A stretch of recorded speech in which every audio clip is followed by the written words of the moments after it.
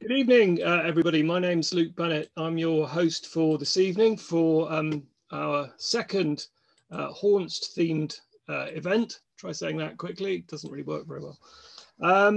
Hopefully you can see a presentation slide that says Haunts to the Haunted Home. The Haunted Home is our focal point for this evening. We have six presentations, all on the theme, all connecting with the theme of the haunted home for you this evening. And hopefully in that sort of concoction, it will throw up lots of interesting angles and thought-provoking juxtapositions, really. That's the aim, the name and the aim of the game. I'm going to say a little bit about the aims of this evening and the origins of this evening in a moment. Just to give you some sort of heads up information, first of all, perhaps most importantly, this is being recorded. And so if it so happens that you make a contribution and you, on reflection, decide that you don't want the rest of the world knowing about the contribution that you made, please contact me by 7 p.m. tomorrow evening, and I'll do my best to erase you from the record. So that's the important caveat, but what we're going to be doing is uploading it to a YouTube channel which has got the first Haunts event recording on it, and also the previous Shoe Space and Place conference event, which was about COVID and confinement at home, which we did back in June. Those two recordings are already up on that YouTube channel. There'll be 6 mini presentations this evening. And there will be a comfort break midway through, around about 8:15, which will last 10 minutes or thereabouts. And we will be finished by 9:30 this evening. We've muted everybody, apart from the presenters. So please do engage with the session by feeding us through questions and comments in the chat box, and then after each presentation, there'll be a 5-minute period where I'll act as Inquisitor General, and I'll use the ammunition that you fire to me in the chat box, and I'll then fire it back at the presenters and see what they make of it. That's the order of ceremonies, really. This is the second in a sequence of 4 proposed Haunts-themed events. We have another one in prospect in February, March, probably also online, on the theme of the haunted battleground. And then in May, June, who knows, maybe in the real world, we'll have an event on atmospheres of social haunting. So if those sound enticing, please do keep an eye out for detail via the various channels that are described in the top right-hand corner of the screen. So tonight, the haunted home. How do we get here? This is my home, and I was thinking, you know, to what extent do I feel freaked out by what otherwise passes for the comforting light that comes up my stairwell? And so use this as the sort of thematic anchor image for this evening.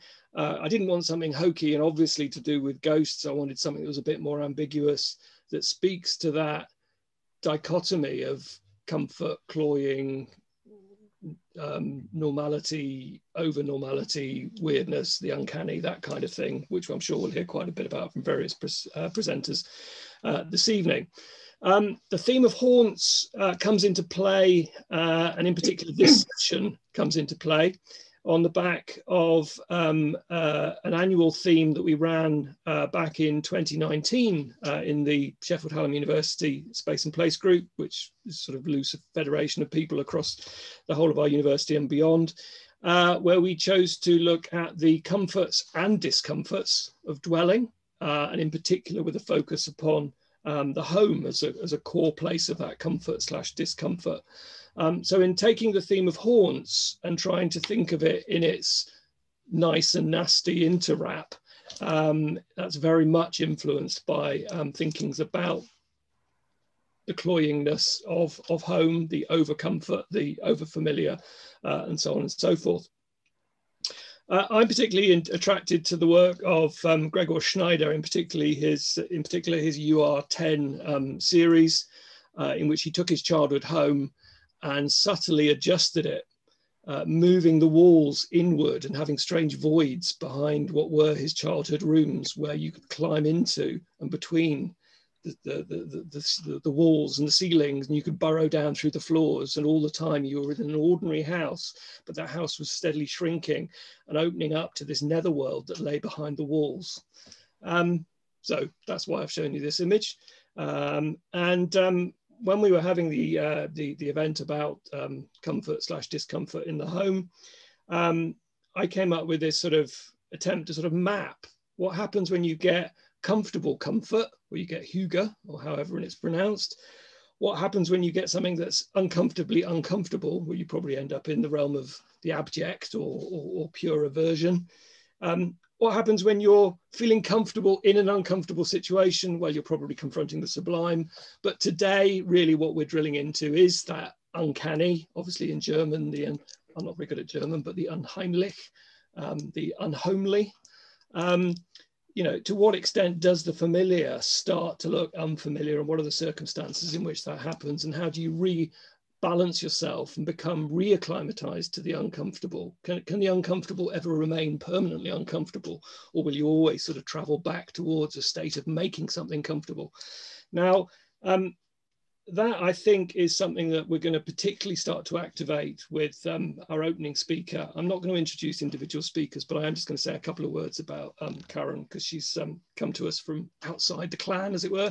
And she's done so having written 2 books on this very subject. So we don't normally have keynote speakers, and Karen hasn't got any longer period of time than anybody else, but in some ways she is a keynote because she's written 2 books on this subject. So well done, Karen. You're going to try and squeeze 2 books into 15 minutes. And as my closing contribution towards, you know, this doubling, this duality, I've got, you know, there's a ghost in my house, the song. And if you just sort of have a look at the words on the screen there, I love the way that it interplays between the idea that there's a pleasurableness of remembering this love that's gone, but also an uncomfortableness because that love is woven, but dead, woven into the house. And you can't escape from this thing that is now unattainable. So it's haunting as a treasured memory, but haunting as a painful presence and offering up an ambiguous future. So anyway, there we go. That's just what I do with pop songs. Right, so here's what we've got this evening. In this particular order, it's the advertised order. We will just jump around crazily from presentation to presentation, from discipline to discipline, from past to present to future, and we'll all try and make sense of it as we go along. And at the end of it, you can go have a stiff drink to recover. That's me done. And so I'm going to stop sharing my screen now, and I'm going to hand over to Karen, invite her to introduce herself. Hi, thanks, Luke. Yeah, let me just share my screen. This is the bit that's, once I get past this, then I don't feel so haunted myself. Okay, great. We've got you. Right. Yeah, you're lovely. You're showing up how we need you. Lovely. Great. Well, shout out if you can't hear me or anything, but I'll assume all is good. So, good evening, everyone.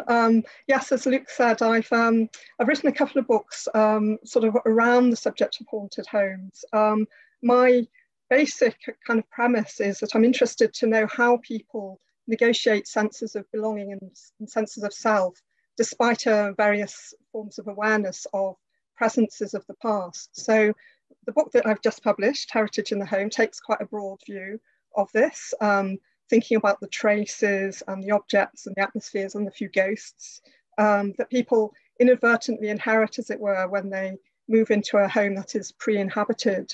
But I am going to focus on my previous book, Cohabiting with Ghosts, which, as the title suggests, was more narrowly focused on the haunted home. And yes, that's my staircase as well. So I thought I was tempting fate a little bit by choosing that for the book cover, but all is well so far, I think. So as exactly as Luke said, and just a little bit of context before I get on to some examples, we've inherited relatively recently, and in quite a Western context, all these ideal characteristics of home as a private space, senses of belonging, intimacy, familiarity, etc.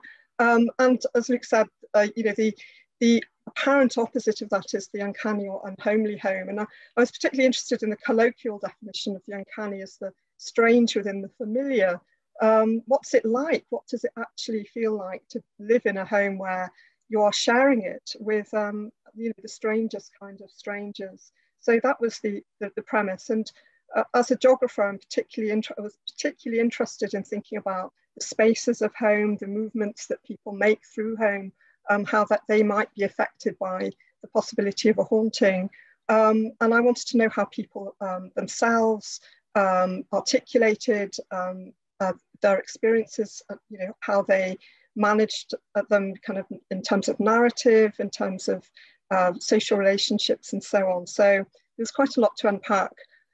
I won't say too much about the project design, I'll just leave that slide there, but I will say that the criteria for participating was very simply that people continue to live in homes that they have had some kind of anomalous or uncanny experience, however they themselves interpret that or define that. So it was a qualitative research, it was very narrative driven.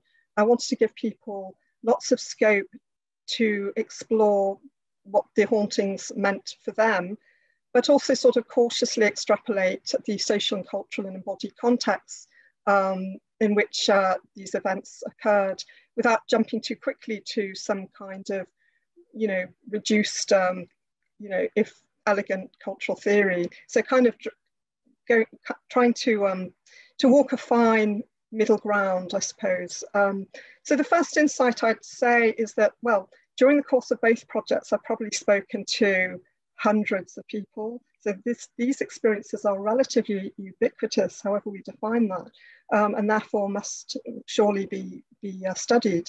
There were a range of homes, ages, locations, households participating. There wasn't one type of home that jumped out as particularly likely to be haunted.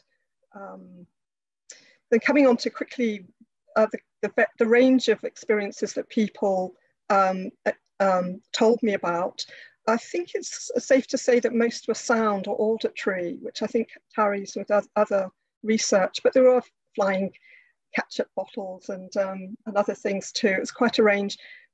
Physical touch was one that really interested me. My favourite being a participant who was haunted by her dead cat, and she felt the fur brush against her legs, which is curious. And I don't know if you can see these video grabs that I've put there.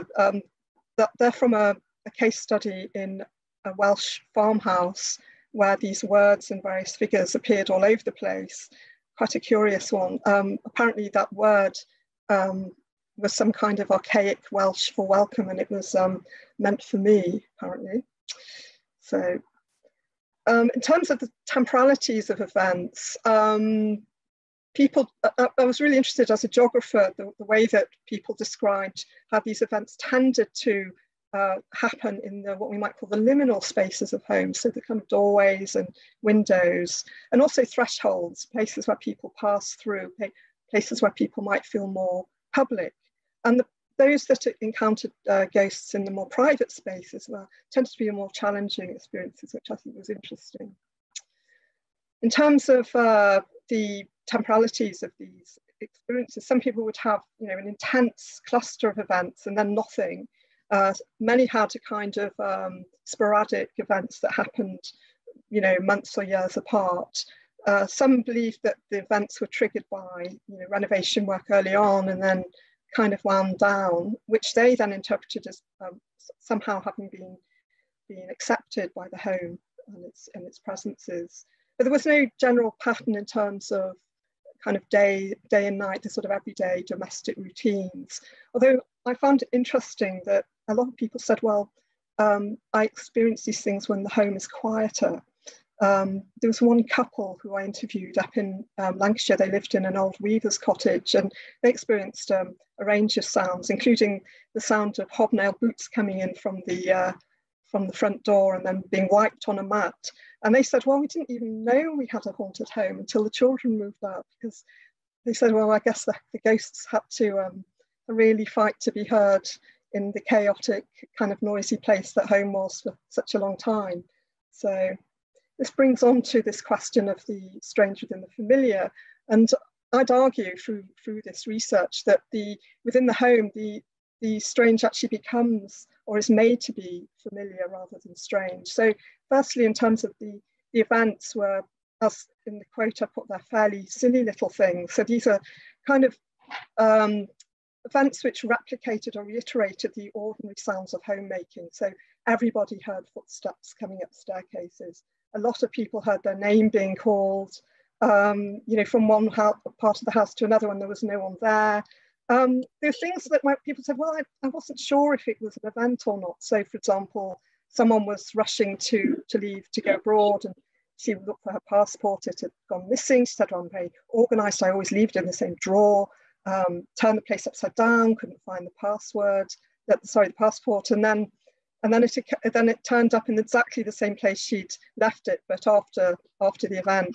So she said, well, was that me, or was that an actual haunting event? But when these things kind of collect together, and when people have sort of collected enough of them together, then at some point it reaches a tipping point. And then people say, yes, I think there's something going on here. I think there's a ghost, or this haunting. So I found that really interesting. And then people get anxious that they were over-interpreting every little creak or groan of the ordinary home. Another insight was that people often use the phrase, I just happened to look up. And so, for example, a woman said, I was down on my knees cleaning the flagstone floor of my kitchen. I happened to look up and I saw the ghost of a monk at the door. I looked away, looked back, and it had gone. So this kind of being submerged, being kind of in a particular frame of mind when you're doing some, you know, mundane ritual of home, some chore, seemed to be the point at which the surprise happened. But equally, when people thought they had a ghost or some form of haunting, they then found strategies to consciously deal with that, to make the cohabitation possible, often by making the ghost familiar or unthreatening. So the ghost of the monk, for example, they thought it was a brother, kind of somebody or other, but they decided to give him the nickname Dolly. And I think it's quite hard to be frightened by a ghost called Dolly. I don't know about you, but there was sort of obviously narrative kind of ways in which people took away the potential power of the unknown. And also this idea of the geographical distance, that if these ghosts were haunting staircases, for example, then as long as they keep away from the places that we are, then we can all get on all right. You know, they're there, we're here. They don't even know we're here, or they respect privacy. Lots of ways in which people sort of negotiate that cohabitation by assuming certain characteristics for their ghosts. And sometimes even reiterating some of those ideals of home. So a scene of familial intimacy, for example, would become a lovely reiteration of past residence, a sense of connection to place. And this are obviously depending on the events, but this one here was an old house on the Wirral, where at the same time, in the same corner of the living room, they smelt either, I think it was freshly baked bread, coffee, or pipe tobacco, kind of alternated a bit. And the woman said, well, this is my favourite place to sit. So presumably it was theirs as well. And it's just a nice, you know, nice scene of the family relaxing together, nothing to worry about, a cosy scene. So a really interesting way in which the uncanny becomes familiar, I think. But I just want to finish, I think I've got another 5 minutes or so, but with just to point out a really key theme that came up in lots of different ways, which was gender, which was surprising. I wasn't looking for this one.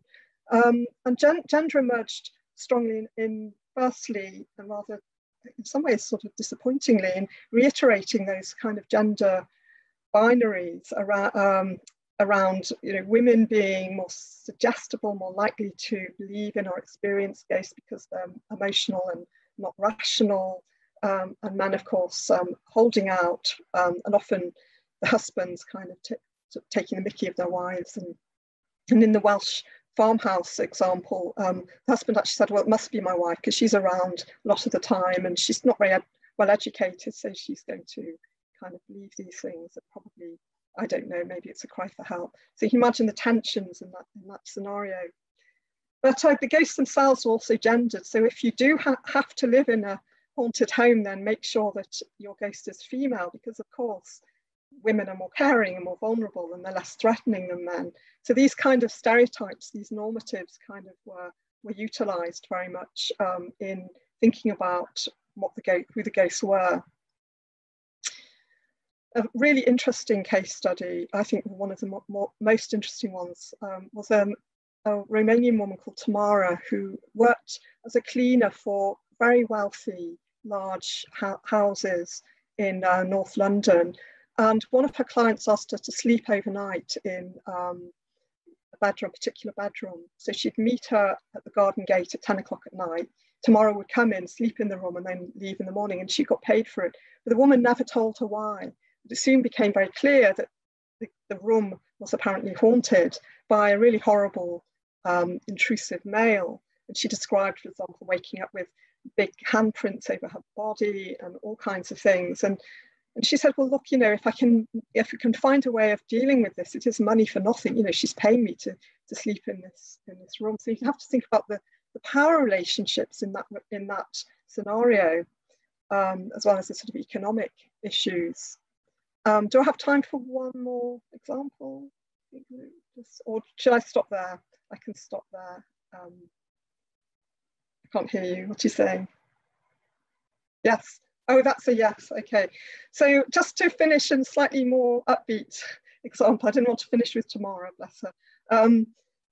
This terribly fuzzy, horrible photo is a line of farm workers' cottages in Wiltshire. And in one of them, my participant lived, and she'd come in and find all the paintings, had lots of paintings on the walls, and she'd come in and find them all over the place, or they'd been moved around. And her builder and a couple of her friends had separately seen a short woman in an old-fashioned pinafore kind of around the place. So she did some research and discovered that a woman called Anne had taken over as head of household of many, many brothers and sisters after their parents had died.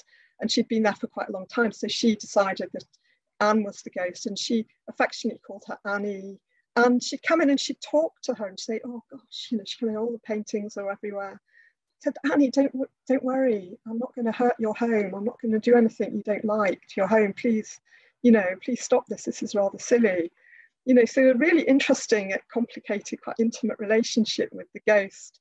But she was also quite annoyed because she said, why aren't you appearing to me? You're appearing to all my friends. You're even appearing to the builder, but you're not appearing to me. And I'm the owner here. You're my ghost. So it's kind of an interesting case study there of the kind of complicated relationships, not always about the uncanny, not always about the strange. In some ways, the strange, as I said, becoming familiar. And I'll stop there. Hopefully I've given you a flavour of my research. That's it. Thank you very much. I just want to kick off the questions. By all means, folks, chip in on the chat for questions. Hikali, in response to you having haunts, I'm going to ask you, why did you choose haunted homes as the sort of focal area of your research? And were you at all worried at any point that people wouldn't take you seriously as a cultural geographer for doing so?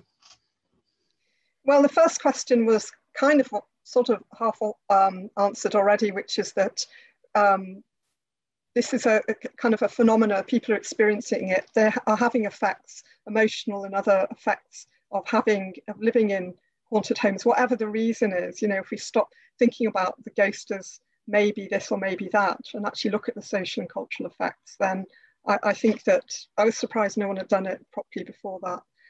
Probably because of for the second reason, which I'll come on to, but also to say that as a geographer, I come out of a kind of a network of geographers working on home and doing lots of interesting work in problematizing and nuancing different definitions and experiences of home. And this just seemed to be one that hadn't been done.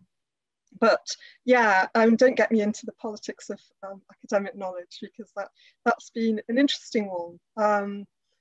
Yes, the very first person who asked me a question at my first conference on this project said, I can't believe you've been given funding to talk to mad people. So there you go. So that was what I was up against. And there was a kind of I think that a lot of people were very supportive and interested in my work because they saw that it was kind of, it was sort of unusual in that a lot of people were doing matter for ghost as metaphor, or as a figure pointing at social absences, and Avery Gordon's work and so on, and this sense of ghosts in embodied place, and actually thinking about the spaces of home and thinking about people's emotional and affective response to home was the one thing that was missing, perhaps because people were nervous about the academic future or whatever the reason is, because and the other thing is people assume that I believe in ghosts, because otherwise I wouldn't bother to do such a project, so it kind of annoyed me a little bit. So, well, that's a whole other subject.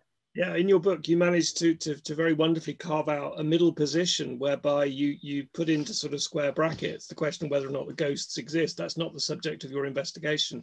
Your investigation is that cohabitation of the real life tangible humans with the thing that they think they've got in their homes and how it affects their dwelling and so forth. And then you've second book gone on, I'm giving you the plug now. In your second book, you've gone on to think about how heritage and notions of the past has a similar sort of role in shaping present dwelling. I don't know if you want to say anything about how that fed on into that. Yeah, I mean, clearly, well, maybe not clearly, but a lot of the themes around, that emerged in Cohabiting with Ghosts was about the past. This assumption that the ghost was a previous inhabitant, somehow sort of hanging around with some kind of sense of continuing belonging.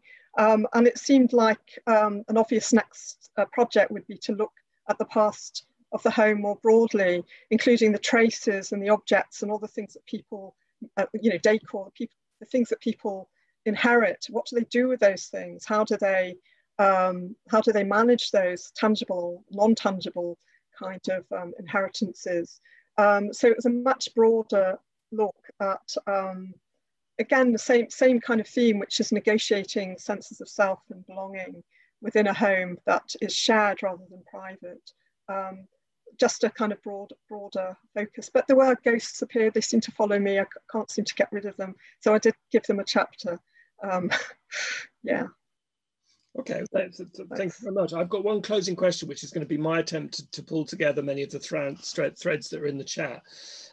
There's a strand of discussion about where the expression midnight hour comes from, which I think has sort of answered itself. So I'm not going to actually direct that question to you. But what I can see as the second sort of theme that emerges across a number of observations and questions is whether the objects, as opposed to the ghosts or the human inhabitants, were a sort of distinct third category of thing, or whether objects were always wrapped into some kind of human narrative or being spectrally interfered with in some way. To what extent did it heighten you to the sense that the home has an object life as well as a human life and a spectral life? That's a good question. Something that perhaps the second book kind of deals with more, around what people actually do with these objects, which generally what they do with them is to think these objects belong to home, they have some kind of effect. Perhaps they contain something which goes beyond the object, but they still belong to the home, they have to stay in the home somehow, and that was the negotiation there. But in terms of the events, the objects are sort of part of, but also animated by the ghosts. The ketchup bottle that jumps to the edge of the table and then drops down to drip onto carpet. There's this sense of the kind of the home, the materiality of the home as almost a playground for the ghosts, rather than having agency in themselves. In the second book, it was more the objects having their own agency by default of having a past of their own. I don't know if that answers the question. Yeah, I think it does. Yeah, thank you. And I shouldn't have put up that silly midnight hour. I was trying to find something to put up about temporalities, but there you go. That probably set that one off. Oh, don't worry. Very, very quick final question. Commentator from called Paolo says that he believes in the US, one has to declare if one's house is haunted when selling, and he wonders whether you have any thoughts on this. Yeah, I mean, when I was doing my research, I came upon some niche companies that would do this, would look into people, into the history of people's homes, and to see whether they're haunted. And the same in Hong Kong, actually. Some estate agents do that. They look to see whether there are any murders or things that happened, even if there's no actual haunting. It's really, really interesting. And it's a talking point, actually, in the UK, what has been in the past, that whether or not it's ethically or legally right to declare a ghost. There's been some interesting examples of council house tenants wanting to be moved or have rent reductions because they claim they have a ghost. And they often say, "Oh, we just send in an exorcist," and then they say, "Well, you've been sorted now." So there's lots of discussion legal. I'm not sure of the exact legal is that person saying that it is it's a legal requirement right across all the states of America to do this. That's really interesting if it is. Yeah, they were posing it as a question. I mean, it's definitely a legal requirement in California. California. Well, of course it would be California. Yeah, it's really interesting, and it makes sense in some ways. The shift from one home to another, that sort of delicate transfer of ownership and sense of belonging, which a lot of people sort of find difficult. And what I deal with in the second book are kind of those continuing senses of belonging, but also rituals of blessings and curses. And the greatest curse would be to sell a haunted home without admitting it. I don't know what you do. So really, really interesting, but it would come into that broader narrative of the way in which, or the etiquette of, the etiquette of moving on, yeah. Whether it's legal or not. Yeah. Okay. I mean, I think you should, but obviously it might have an effect on how much money you get for it. So whether people do, it's very interesting. Maybe there's a little project there. Yeah, there is a case from 1999 which went before the courts where someone claimed a ghost was in a property and they didn't want to pay the remainder of the purchase price, and the court declared its ambivalence about ghosts. They weren't persuaded one way or the other, but anyway, they thought the claimants were making it up, so they just there's a case just 5 minutes down the road from where I live in North London in the 60s where the judge actually said, yes, we do think there is a ghost. Oh. And that's legally actually saying yes. Yes, you should get a reduction in rent. Right. Which is really interesting. That's a council house. Excellent. Right. Well, thank you for that. We're going to move on, Karen, but thank you very much for kicking it in such hearty style. So next we turn to Jackie, please. Thank you. I'll just share my screen.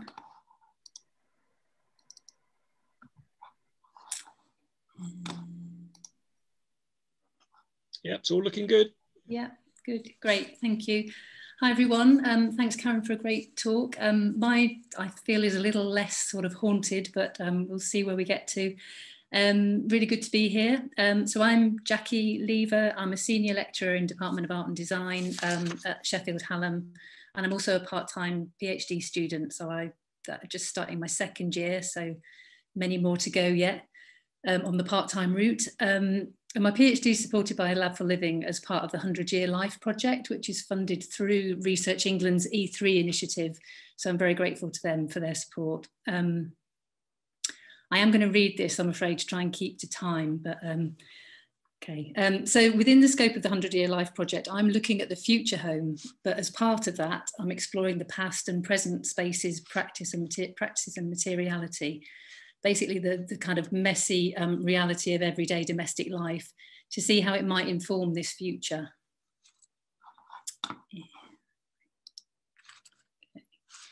So focusing on the domestic space itself, the PhD will aim to investigate how these temporal interior spaces provide a portrait of the people who assemble and occupy them.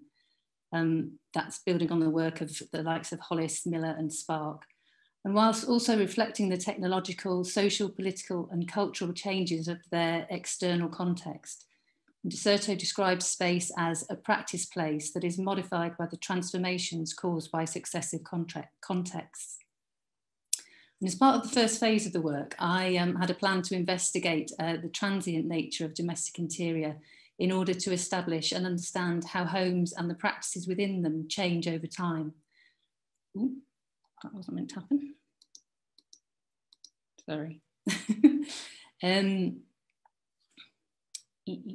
Change over time. So I plan to draw upon conceptions of malleability and transformation of the everyday, and also how through the process of dwelling we become manifest in the artifacts and material form of our domestic interior space, with, as Benjamin describes, its traces of the inhabitant becoming imprinted in the interior. So that's kind of a sort of subtle element of haunting.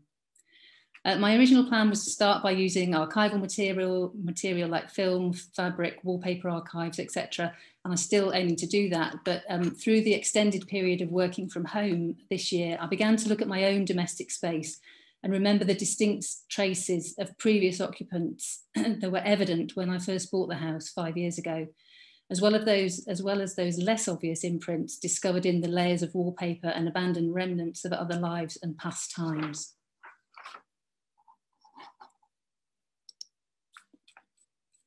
So when I bought the house, just a red brick terrace property built in 1907, it felt neglected and like a house at the end of a life.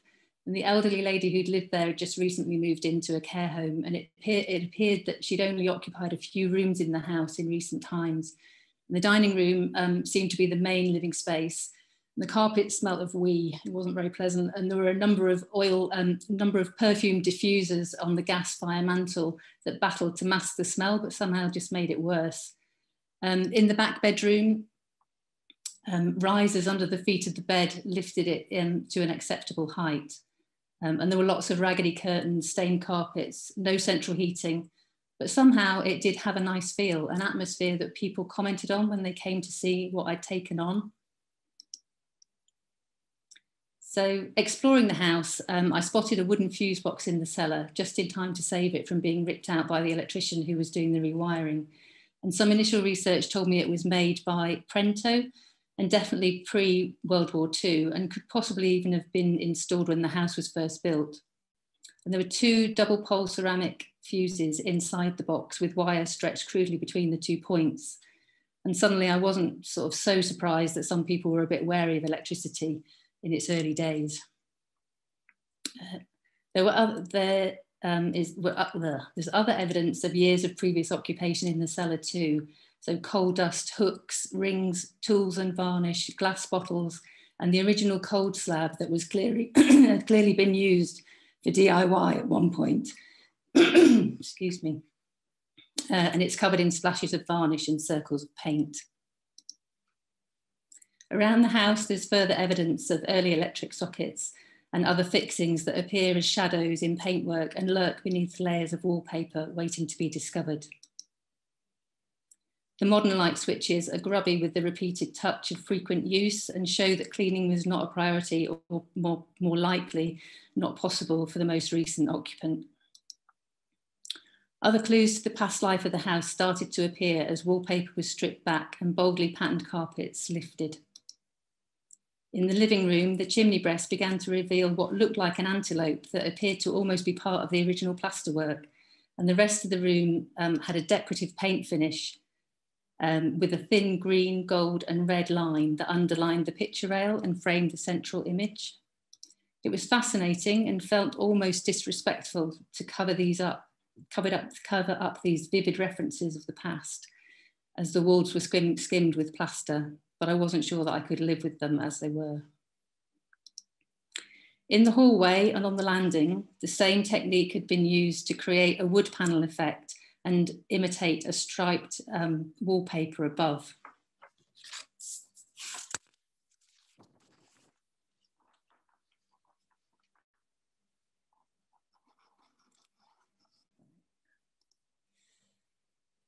The 1960s hardboard was removed to reveal the original panelled doors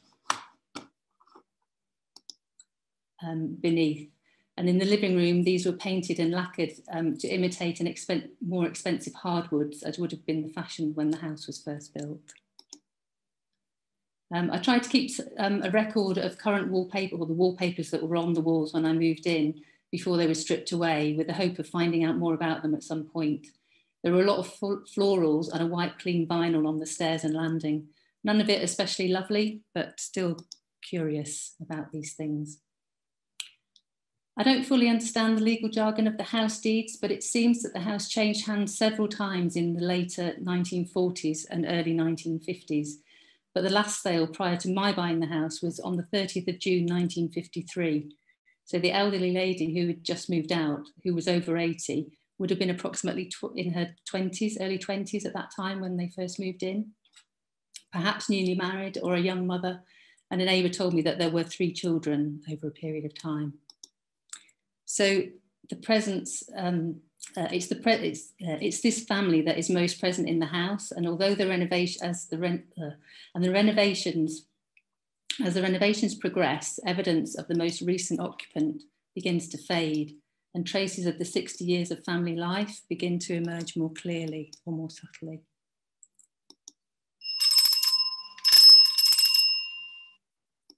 So the doorbell might predate the arrival of the 1953 purchasers, but I find an advert for a similar one in a Practical Householder magazine from 1955. So there's no mistaking the penetrating ring of a British doorbell. The powerful clockwork-driven bell can be heard throughout the house.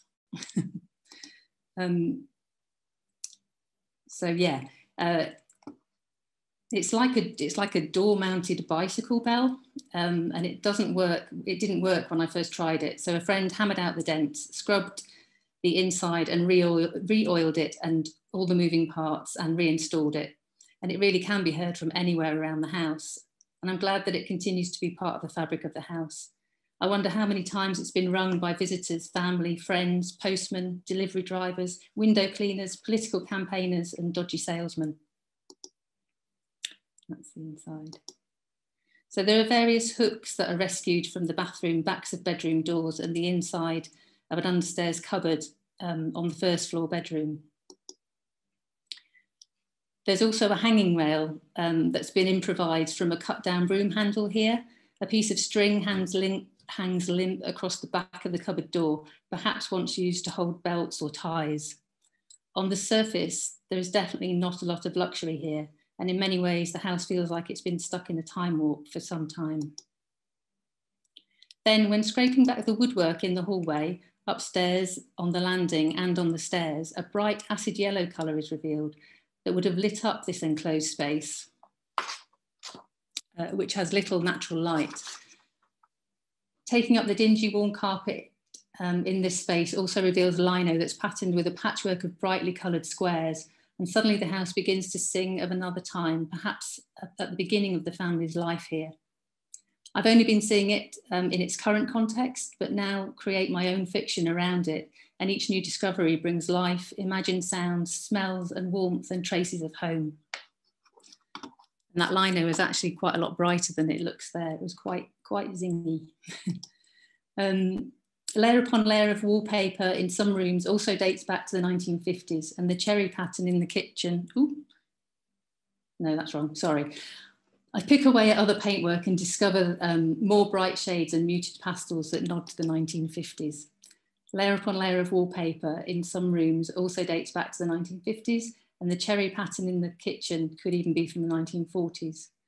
A page advertising Crown wallpapers from 1955 Ideal Home book shows similar patterns and tones. And the same book also has an advert for Hoover domestic appliances, cutting edge at the time, and another sharp reminder of how similar yet very different life would have been. In the attic bedroom, perhaps the most neglected room in the house, that's clearly been a dumping ground for many years, I find the lid of a box of a toy gramophone. And Google tells me that it was made by Marks of Swansea during the 1960s and 70s and would have looked like this. This version was from the 1960s. It looks to be for a young child, and the records supplied are nursery rhymes and party tunes. So presumably there were small children at that point. I also find a single domino and wonder how it escaped from the rest of the pieces, but even this single piece is enough to remind me of playing this game in my own childhood. Also in the attic, I find an abandoned cookbook, the Good Housekeeping Book of Good Recipes. A series of these books was printed from the mid-1940s into the 50s, And it seems to be an everyday kind of recipe book, and I wonder if perhaps it was a wedding present. There is an invalid diet with recipes for barley water, beef tea and chicken broth and oatmeal. And a suggestion for a range of rather questionable sandwich fillings, such as olive and raisin and nasturtium. And banana sandwiches also feature, and these were a favourite when I was growing up, but I did have friends who thought it was a very strange thing to have in a sandwich. There appears to be less sugar in some of the recipes than we might use today, perhaps out of necessity, with rationing only ending in 1953. What I find particularly interesting are the handwritten recipes in the inside cover. And there's a very proud, sort of quite territorial recipe for my scones. And I wonder what might have been so special, and I decided to bake some. So the recipe suggests dripping or marge, and I'm not keen on the idea of dripping, and also not sure where I'd get it from, so I opt for marge. And it turns out to be a bit of a bake-off technical challenge. Apart from the ingredients, the instructions are minimal. So it just says to mix to a stiff paste with a knife, press into a greased round tin and bake for 30 minutes in a fan oven. So the smell of baking fills the house, and the warmth from the oven adds a cosy feel. And against all odds, the end result tastes surprisingly good. And I imagine the family playing dominoes and eating scones beside the gas fire. So I just got a quote that kind of brings this all together, I think, in a way. So practice is what humans do with things. Some of the effects of some of those things is to make things visible in specific ways or not. And this approach thus draws attention to the co-constitution of human subjectivities and the visual objects their practices create. It connects with processes, embodied practices and technologies. And then just finally, in conclusion, I couldn't help but initially see the house in the context of today, but the research and archival investigations start to situate these discoveries in the time that they were lived. So far, I feel I've raised far more questions than I've answered, and I think the presence of others still remains, despite the fact that I now live there in my own way in 2020. And I also wonder what my legacy might be and what I'll leave for future occupants. So these aren't hauntings in terms of apparitions or spooky encounters, but more traces and reminders. Although I am a little bit concerned about the remains that we dug up in the garden. Thank you.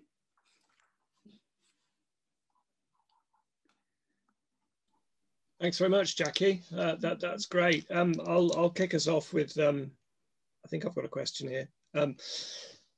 That was a very sort of tender archaeology that works through the layers of lived experience within that home. And I loved a bit about the scones, almost like as a votive at the end, sort of offering to the silent presence of the former inhabitants, that smell memory. But the thing that most struck me was actually where you said, oh, I felt slightly guilty about that, because the journey that you take us on is an erasure journey. And what really struck me is how the old way of decorating was to put a new layer of wallpaper on top of the old layer. But of course, the modern way of decorating is you want to prime your surface properly, so you strip all that past off and then you totally obliterate it with paint on top. So I wanted to really sort of rub salt in the wounds, really, and just sort of say, go on, tell us about that guilt. How you've given us a lovely reverential account of stripping back that house, but fundamentally it has been stripping it back, and you have been erasing as you go. Yeah, it's still a work in progress. You can probably see the walls behind me are still plaster. And although we have sort of recovered all the surfaces, all those kind of elements of wallpaper and everything, and I did feel guilty. I did sort of feel like I really, when I first bought the house, I had no idea how much that work there was to do, and people were coming around and going, what have you done, what have you taken on? It's kind of like there's huge amounts of work. And I was like, oh no, just needs a bit of painting, and then I found damp and rot all over the place, and so I couldn't really save much, I don't think. And if I had, it would have been like living in a museum. So you sort of felt you had to let it go. But I think that's why I took so many photos as well. I can't find them all at the moment, but I've got sort of loads of the kind of the processes of, like, the bathroom floor was rotten. The plumber put a screwdriver through it accidentally, so that had to come out. And I've got pictures of, you know, that sort of dual story with parts of the bathroom showing and parts of the kitchen showing. So it's almost like that, you know, when you get in the, you know, in wars or demolition, where you can see the inside of a room and it's kind of exposed to the exterior. It was almost like that. So it is, and I think it is a very personal thing. You know, people have decorated, they'd lived here for 60 odd years, so very much embedded in the, you know, in the fabric of the house. So yeah, I still feel a bit guilty. I've got a question from Becky Shaw for you, and I'm just going to read it out. The photographs are interestingly stylish and inflected with now, which somehow changes what we see. So the question is, how much is photography and image, the systems of representation, part of this? Yeah, I think it's difficult, because you do, I mean, obviously the photos, I've taken the photos as well, so they're very much my perspective, I guess, and they are very much of now. So I think there is that kind of clash almost between trying to look to the past, but you're looking at it from a current, and I felt that as well very much about the context of things. So even though I was looking at the house and I was trying to look back in time, and I've used the photographs to do that, there was a kind of, again, a kind of, I can't think of the word, contrast, I suppose, when I started to understand, you know, how different the house would have been. So like the appliances that would have been used and everything. So that lived experience would be very different from the photographic representation. But the photos are kind of all that we've got, and I don't have photos of the actual family living here. So it's kind of, yeah. So I think it's a really interesting question, and I don't totally know the answer. But I think, you know, the photos are a really important part of it. And I really want to also do other work around, so using photos, but also kind of, I'd really like to do maybe some stop frame animation and kind of or film or something like that, and kind of give it more life in a way as well. Yeah, I don't know if that's answered Becky's question, but yeah, it gave it a good go. So I think we'll let you off the let you off the hot step, as it were. Hot step, whatever's that. Thank you, Jackie. I think we'll leave it there in order to keep ourselves to time. But thank you very much for that journey into your house. So next, and as our sort of final presenter before we have a comfort break, we have Mary, who's going to talk about sofas. Hello, hi. So I just want to say just a couple of things beforehand. Thank you very much for the last talk. It was really lovely. It's really nice to be here tonight. I don't normally present anything in the evening. I've never tried to use the internet this time of night, so I keep getting this message that my internet is unstable. I've already got my teenage daughter to get off every single item that she's on, so I'm hoping that you'll manage to hear me. Can you hear me okay now? Great, okay, thank you. And I just want to say that this comes out of, this paper that I'm going to give comes out of a history of the sofa that I'm writing. Which is a kind of history of the sofa from the mistress's rooms at Versailles through to Freud's couch.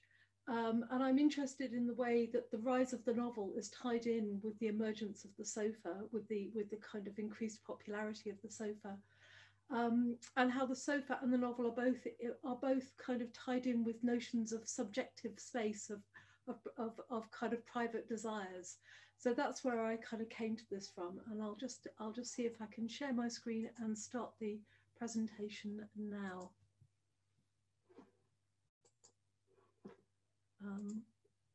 Is that working? Can you give me a thumbs up if it is? Excellent. So the title of my talk is The Gothic Sofa, Most Fantastic, Most Uncanny. And those are terms which I'll explain that come from Todorov's theory of the fantastic, the idea of the fantastic being that place where you hesitate between whether something is actually just a little bit weird, or whether it's actually a supernatural event that's happened. And I'm going to be partially reading and partially speaking out loud, so I hope I can manage those two effectively. So the Gothic novel was born, it emerged in 1764 in the middle of the Enlightenment with the publication of Horace Walpole's novel, The Castle of Otranto. And the reason people talk about this as the origin of the Gothic is it's called a Gothic tale. He calls it a Gothic tale. But the genre, he wrote the kind of first one and people talked about it, but it wasn't really till the 1790s that it became a really popular genre, with the works of people like Anne Radcliffe and Matthew Lewis. You can see Anne Radcliffe wrote The Castles of Athland, and you can see on the slide the various different works that they wrote. And like Walpole's novel, their works were considered Gothic because these writers from the Enlightenment period were telling tales and titillating people with ideas of kind of the barbarism and supernatural happenings of the Dark Ages. But I think what's interesting for me is that one of the striking features of these Gothic tales is their enthusiastic adoption of the sofa. The sofa, an item of furniture that had only come into being 100 years before. The first prototype of the sofa, I think probably when I started writing about sofa, I had no idea that it didn't have a kind of long history. And of course there were seats and things before, but the actual item of furniture was only created in the 17th century in France.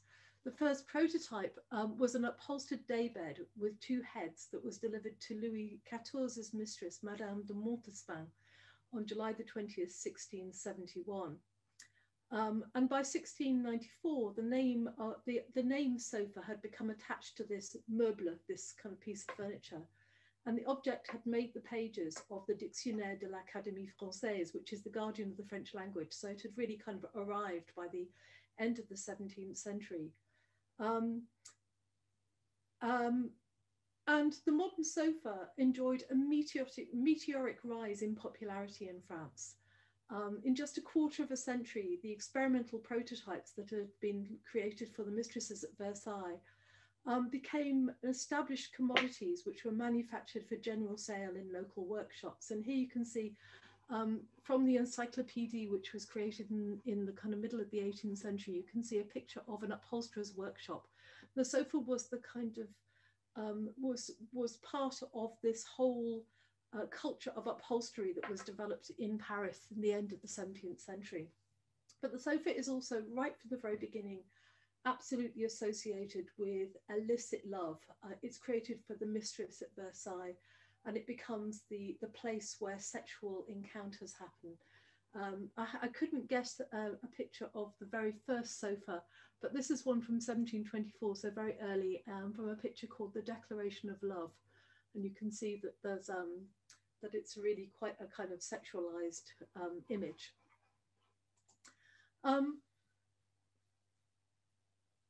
But although in France, sofas became very popular very soon, in England, the reception of the sofa was strikingly different. It was both much more reluctant and much more judgmental. And I think that's partly because of its association with this kind of luxurious sexuality. So the first sofas to be recorded in England appear only a few years after their invention in France. So they arrive in England, but nobody takes them up. There was no what was called sofa mania as there was in France. And even as late as 1755, so that's at least 70 years after the first prototypes, when Samuel Johnson published his Dictionary of the English Language, there was still no official recognition of the modern piece of furniture in English. He does have the word sofa, but what he does is to use it to refer to the kind of version of the sofa that existed, or the name for the kind of couch that existed in Eastern narratives. The splendid seat covered with carpets, which was not a manufactured upholstered item, it was the traditional seating in Eastern countries, and it's where the name for sofa came from. And I think, I haven't got time to go into this, but the connotations of luxury and excess that went along with the kind of Oriental sofa were also a reason, I think, why the English were a little bit resistant to take the sofa on in the first place. So the first sofa that does, so there are sofas in England, and actually in 1754, Chippendale, in his Gentlemen Cabinet Makers and Directors, a kind of a workbook for showing you how to make various different items of furniture, does have what he calls a Chinese sofa, but there's only one, and there's not much emphasis put on it.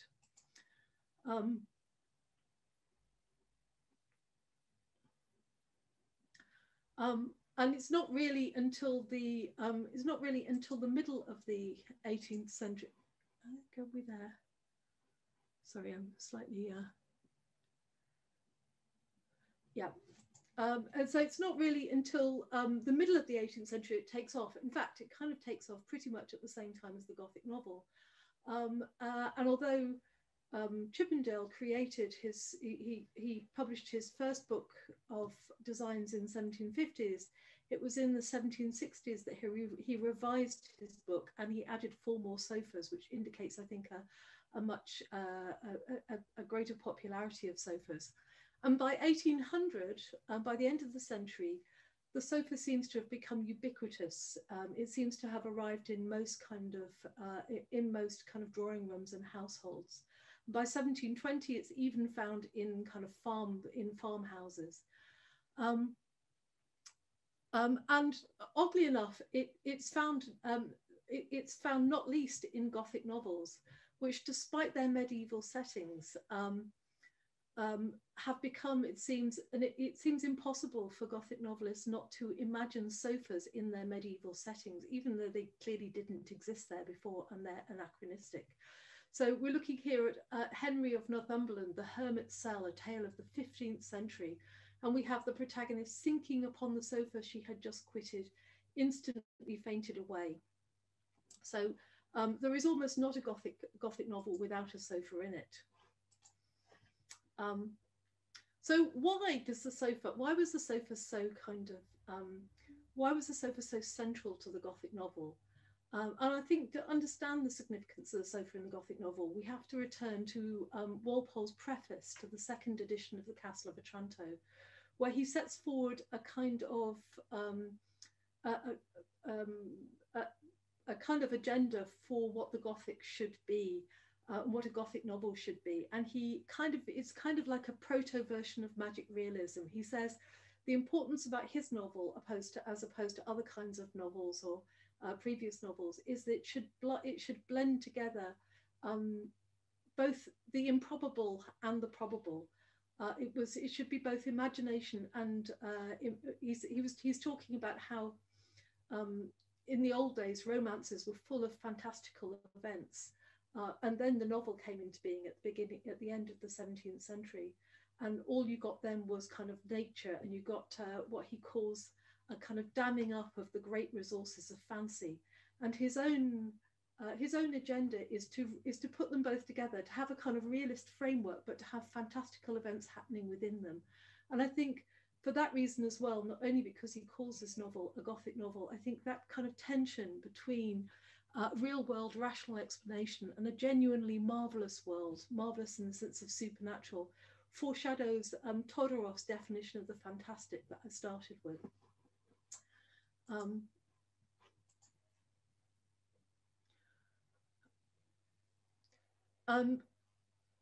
And this is what Todorov says. The fantastic brings us to the fantastic, he says Todorov, describes a world which is indeed our world, the one we know, a real world, a realistic world, a world without devils, sylphides, or vampires. But in that world, there occurs an event which cannot be explained by the laws of this same familiar world. And the person who experiences the event must opt for one of 2 possible solutions. Either he's the victim of an illusion of the senses, or a product of the imagination, and the laws of the world then remain what they are, or else the event has indeed taken place and it's an integral part of reality, but then this reality is controlled by laws unknown to us. So he sets out this 3-part system where where most Gothic novels are kind of poised between the uncanny, those things that are just slightly strange and unnerving, the fantastic, where you can't decide between whether it's supernatural or just unnerving, and the marvelous, which is where the world turns out to be supernatural. And I think the Gothic novel as it emerged in the 18th century was concerned to probe the edges of reason in precisely this way. Some of the Gothic novels, like The Castle of Otranto and The Monk, demonstrate a kind of Enlightenment skepticism about the superstitions of the Middle Ages, but ultimately they represent a world that's marvelous, that's supernatural, that's controlled by laws unknown to us. But some of the novels tempt us with medieval superstition, like as in Anne Radcliffe, but ultimately they side with Enlightenment reason. We end up finding out that it was just a kind of noise in the chimney, it wasn't a ghost, and it's actually some kind of brutal tyrant rather than a monster that's causing the problems.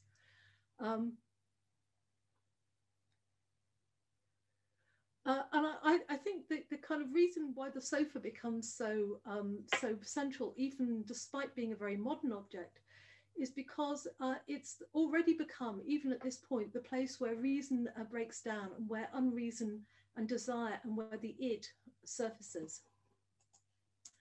I think in some senses it feeds in if you think about Gaston Bachelard's Poetics of Space, it belongs to that kind of secluded space, even in a public room, even in a modern space in which we like to hide or withdraw ourselves. It's a symbol of solitude for the imagination. It's a germ of a room or of a house. So it's a kind of small place where even in a public realm, we can unwind and lose our consciousness and lose our reason. And often where, as in Freud's, in the kind of sense of Freud's couch, where the unconscious finds it finds a way out. And sofas, even during the short history that they'd been around, had already become the protagonists of these sentimental and libertine novels in the 18th century. And my argument would be that the Gothic kind of feeds off this culture that's come out of the sentimental novels. Right from the beginning of the century, the sofa featured in novels in France, but particularly it featured in these kind of scandalous novels, Crébillon's The Sofa, and another one called Le Canapé Couleur de Feu, both of which are object narratives, which tell the story from the point of view of the sofa, and they tell the story of the sexual kind of antics that have happened on its cushions. And they are very often accounts of people who have resisted the reason, but whose reason is overcome and who become kind of overcome by passion, overcome by their id, overcome by their desires. And I think the extent to which the sofa becomes, I think, a kind of focal point of the sentimental novel in the 18th century. And you can see this, I think actually I've got these slightly the wrong way around, but yes, so I just wanted to talk about their kind of key place in the sentimental novel. And you can see in this novel from 1779, which is supposed to be written by Sterne, but which is actually a kind of a parody of him. The sofa or the couch has a kind of very important place. In this, he says, yes, thou favoured couch, I will take thee to my sanctuary and place thee there. And when the duplicity of mankind shall plant disgust in my breast, or the follies they are so fond of bring lassitude along with them, I will retire to thee and to myself. And when I have stretched myself upon thee, Eliza's spirit shall come and comfort me. And he's talking about a favourite couch that his lover, who's an illicit lover, lies on. And when he lies on it, he can summon her up in a kind of ghost-like way. And he can also kind of retire into his own reveries. By the end of the century, the kind of centrality of the sofa in the sentimental novel has become kind of parodic. to the extent that Jane Austen, in one of her first novels, has a scene where people, where the characters have sentimental exclamations and then faint alternately on a sofa. So what I'm suggesting is that the Gothic novel feeds off, I think, this kind of this kind of sense of the sofa as being a place where reason breaks down, and you can see this in Anne Radcliffe's Castles of Athlone and Dunbayne, 1789, which tells the story of a countess who's lost her husband at the hand of a man called Malcolm, and who is going to be forced to sacrifice her daughter in marriage to him, and as a result of this loses her mind. And we're told at length, her mind at length exhausted with excessive feeling was now fallen into a state of cold and silent despair. She became insensible to the objects around her, almost to the sense of her own sufferings. And then we hear about how when someone comes to see her, he beheld her leaning on a sofa, pale and silent. Her unconscious eyes were fixed on an opposite window. Her countenance was touched with wildness expressive of the disorder of the mind, and she remained for some time insensible of his approach. The sofa here always symbolizes a place where reason breaks down, where people become, where people either lose their reason, or where they give themselves up to kind of repressed desires. And in the next episode, we find the daughter who's supposed to be sacrificing herself to Malcolm, and who is so upset by things that she is overcome by an effort which had occasioned her scarcely finish the sentence. Her nerves shook, a mist fell over her eye, and she sunk on the sofa. And a man called Hallam takes advantage of this. And he pressed with ardour her hand to his bosom, and Mary, whose senses were yet scarce recollected, yielded unconsciously to the softness of her heart, and betrayed its situation by a smile so tender as to thrill the breast of Hallam with the sweet certainty of being loved. So at this moment, not only is she her reason overcome, but she allows herself to actually show the desire that she's been repressing. So yet again, these things come together. And then I think, interestingly, in The Monk, which is one of the most famous novels from the 1790s, the episode of the Bloody Nun is really, really important. The episode of the Bloody Nun is an anti-enlightenment parable in which the protagonists believe that they can use an old legend in order to affect their elopement, to cover up their elopement. So when the nun's supposed to come out at some particular time of the year, she's going to dress up as the nun. She's going to get out dressed up as the nun. No one will challenge her, and she'll go off in a carriage with him. But actually they can't, because she is thwarted by the appearance of the actual ghost, and so becomes so they are unable to elope. But as a result of this, his reason breaks down, and for several months he's unable to quit his bed. And at length he's moved to a sofa. I was so faint, spiritless, and emaciated that I could not cross the room without assistance. The looks of my attendants sufficiently denoted the little hope which they entertained of my recovery. The profound sadness which oppressed me without remission made the physician consider me to be a hypochondriac. The cause of my distress I carefully concealed in my own bosom, for I knew that no one could give me relief. The ghost was not even visible to any eye but mine. So it's on the sofa where he's in this kind of very distressed sense that he only can see the ghost. And I just want to end really by taking us back to Freud's couch and saying that I think that that Freud's, that the fact that Freud gets his patients to lie on a couch is precisely, he's in some ways, he's building on this association between the couch and the unconsciousness, and the place in which desires and irrationality can emerge in an almost public place, unlike the bedroom. And just going to end it there. Thanks very much, Mary. I don't think we'll ever look at our sofas the same way again. That's really sort of provocative to think of an item of furniture as like a seductive agent, sort of destabilizing human behavior by anyone who comes into its orbit.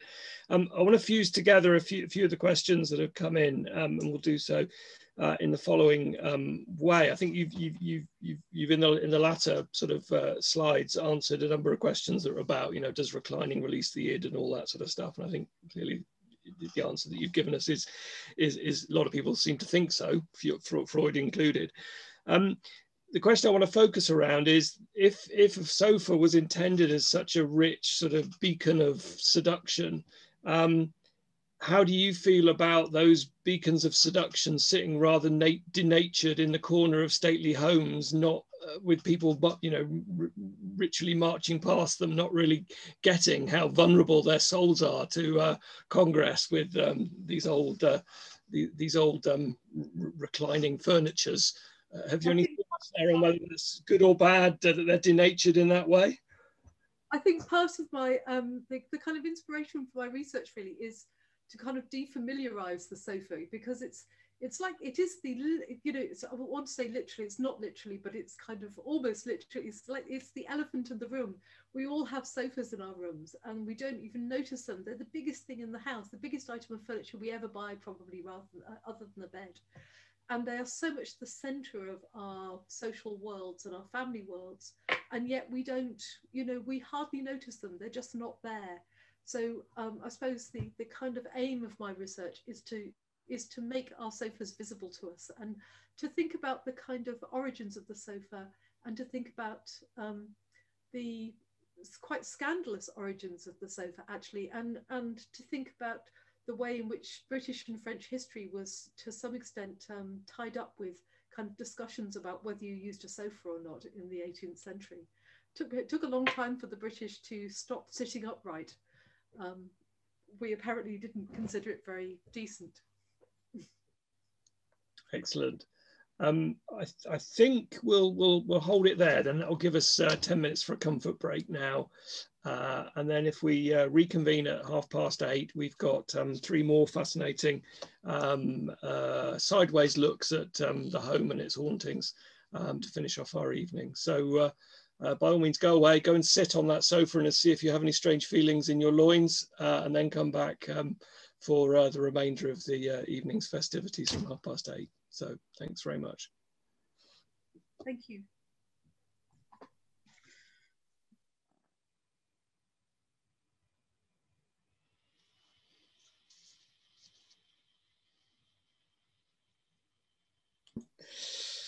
Right, so we're recording, and we're going to invite, well, let's just, first of all, can we have a thumbs up, please, from the audience to see whether they're present? If you know how to do a digital thumbs up, that'll, or turn your camera on briefly to give us your thumb. I think that's quite a few people present, so enough for us to invite. Thank you. You can stop now. It's all going a bit weird, staring at all these thumbs appearing in front of my face. Right, sensible, decorum. Lindsay, would you like to make your presentation, please? I would. Hi, everyone. So I'm going to attempt to share my screen. Hopefully it works.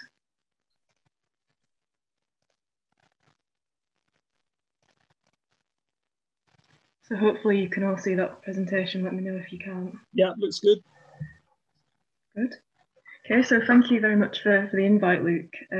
So I'm going to present data which is getting quite old now. It's actually taken from my PhD, which I finished in 2015, but this particular interpretation is taken from a paper which was published 2 years ago in Housing Studies, titled Reconceptualizing the Boundaries Between Home and Homelessness, the Unheimlich. My starting point was a prevailing narrative in homelessness and housing scholarship, and in culture and society more generally, of a positivist understanding of home and homelessness, where the two concepts are diametrically opposed to each other, and where home is often conflated with house. What results is a hierarchy of housing situations, with home ownership at the top and rough sleeping in a range of temporary housing situations at the bottom. The trouble with this narrative is that it doesn't allow for the kind of nuance, ambiguity, and complexity that really make up people's experiences and feelings of home and homelessness. For instance, there's now a wealth of empirical evidence illustrating that homelessness can sometimes be felt in the domestic sphere, and that home environments can sometimes be established on the street, which invalidates the equation that homelessness necessarily entails a lack of house, whilst a house always equates to the presence of home. For the women in my study, home was shifting and complex, and this affected feelings of homelessness. It became clear that no work in this field so far had proposed a conceptual framework to comprehend the complexity of women's home and homelessness experiences. So I argue that this complex picture can be understood through the concept of the unheimlich, which I'll go on to explain here. And just to let you know before I start this presentation, we'll touch upon some distressing themes which may be triggering for some people, so please feel free to tune out temporarily if you need to do.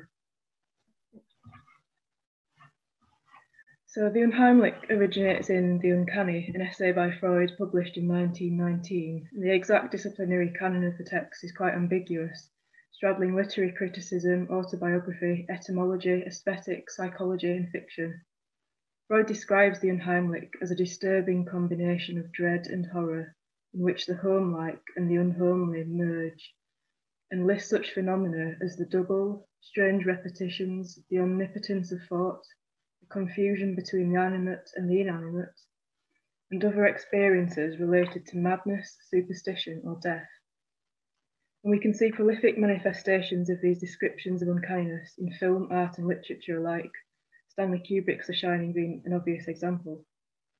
Freud's interpretation importantly ran counter to then current-day intuition by complicating the straightforward argument in earlier thinking around familiar versus strange.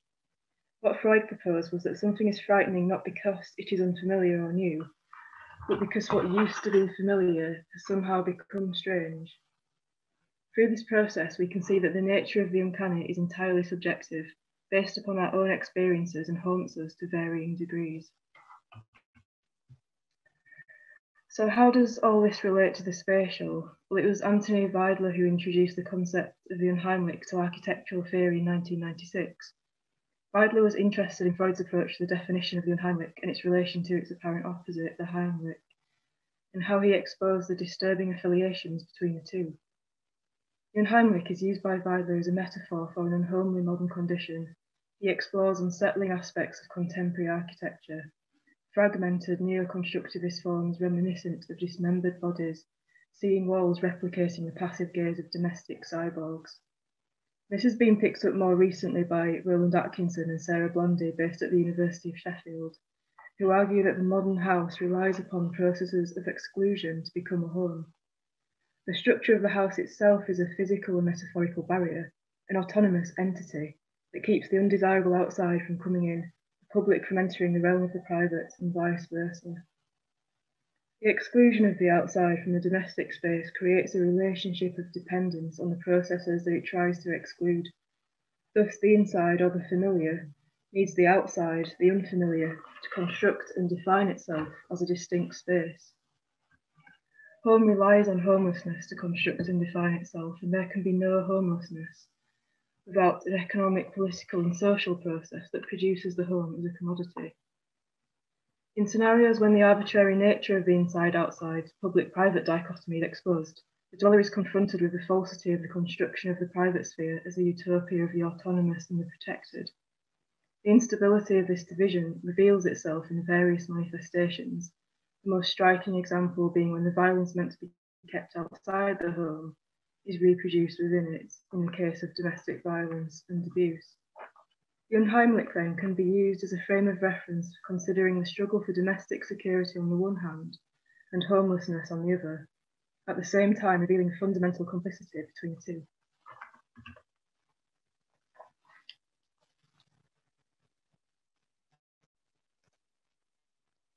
Not sure why that's not moving along.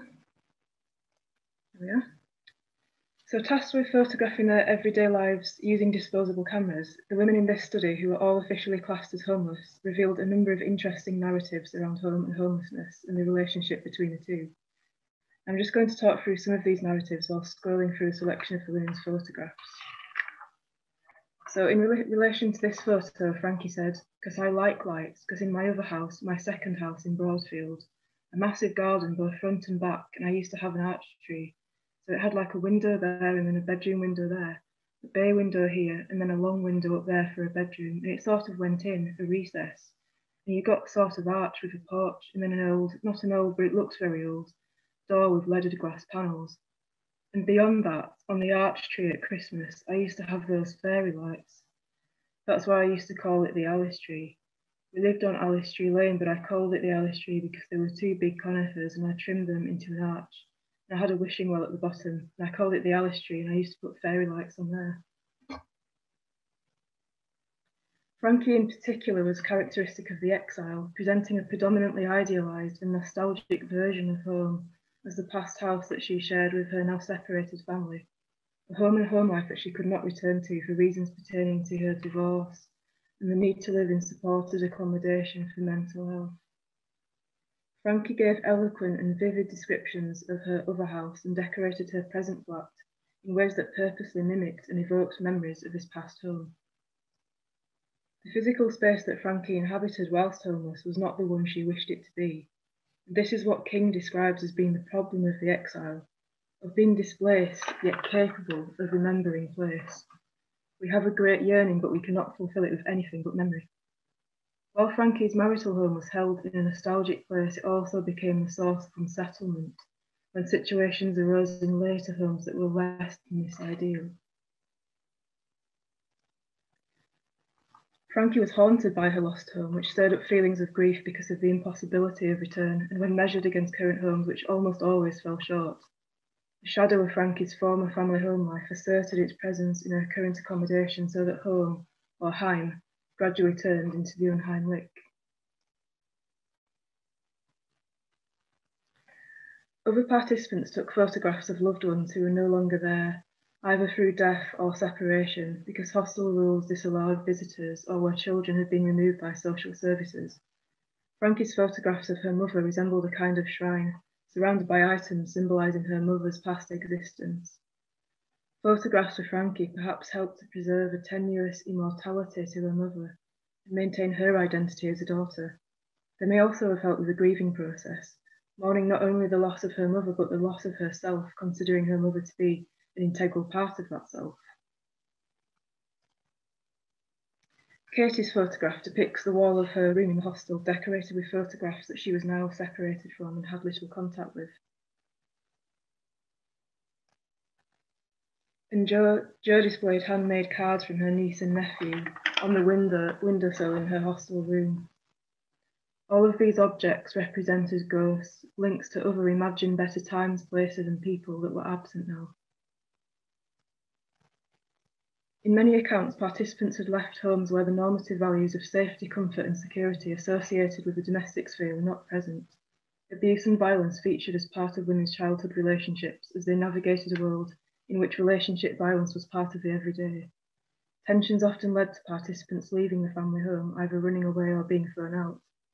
The Heimlich, which supposedly contains familiar spaces and expectations of behavioural norms, suddenly turned out to be the unheimlich, when the relationship between family turned sour. Bella experienced a turbulent upbringing characterised by movements from one place to another, different people leaving and entering her life, and family disputes and breakdowns. At the age of 13, Bella's mother could no longer look after her and she was placed under local authority care for a number of years. Bella's sense of homelessness began long before she was officially defined as homeless. At her family home, Bella felt an inexorable sense of abandonment to the point that she described feeling adopted. This transformed the family home from the usual place that we can escape to a place Bella wanted to escape from. So although Bella longed for a sense of home, she concurrently felt this as the source of her alienation and exclusion, her unheimlich when it was not met. The mother figure may also indeed have come to symbolise Bella's unheimlich, and a strange figure transformed into a symbol of neglect. Bella was eventually allocated a council flat, but even there with potentially more control over her living quarters, she did not view her flat as home. She spoke of a sense of surveillance and paranoia, which undermined any sense of privacy and comfort. She said, "I was really paranoid when I moved in because people who live in them flats kept telling me that I'm living in the murderer's flat." Bella was referring to a recent murder case that appeared in the local news at the time.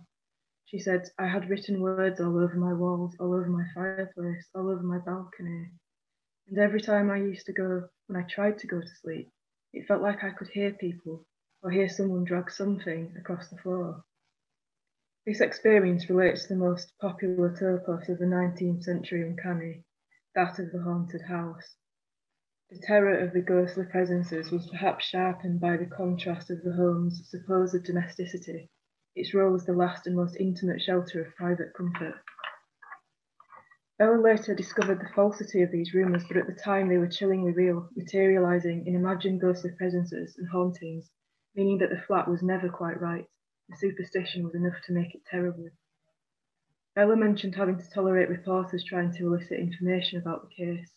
The intrusion by real and imaginary others signalled a loss of control over Bella's space, rendering homeliness impossible. But deeper than this, it shows that the home is a prime site for uncanny disturbances, the experience of the familiar in something that should otherwise be quite familiar.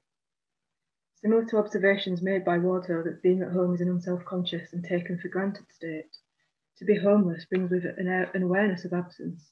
Bella resolutely felt homelessness as a lack, and this stemmed from within the family home itself. The notion of the domestic as a space of refuge crumbles apart here. These findings further destabilise the apparent division between home and homelessness by suggesting that these states and spaces can be convergent. Home and homelessness can at times be one and the same thing. Refiguring home and homelessness in such a sense blends and dissolves the binary oppositions well established in society and culture, which are typified by the opposition between home as the interior safe space and homeless as the terrifying outside world. In this study, homelessness also lurks behind the closed doors, in shattered familial relations, grievous memories, and unwanted impositions. Thank you very much.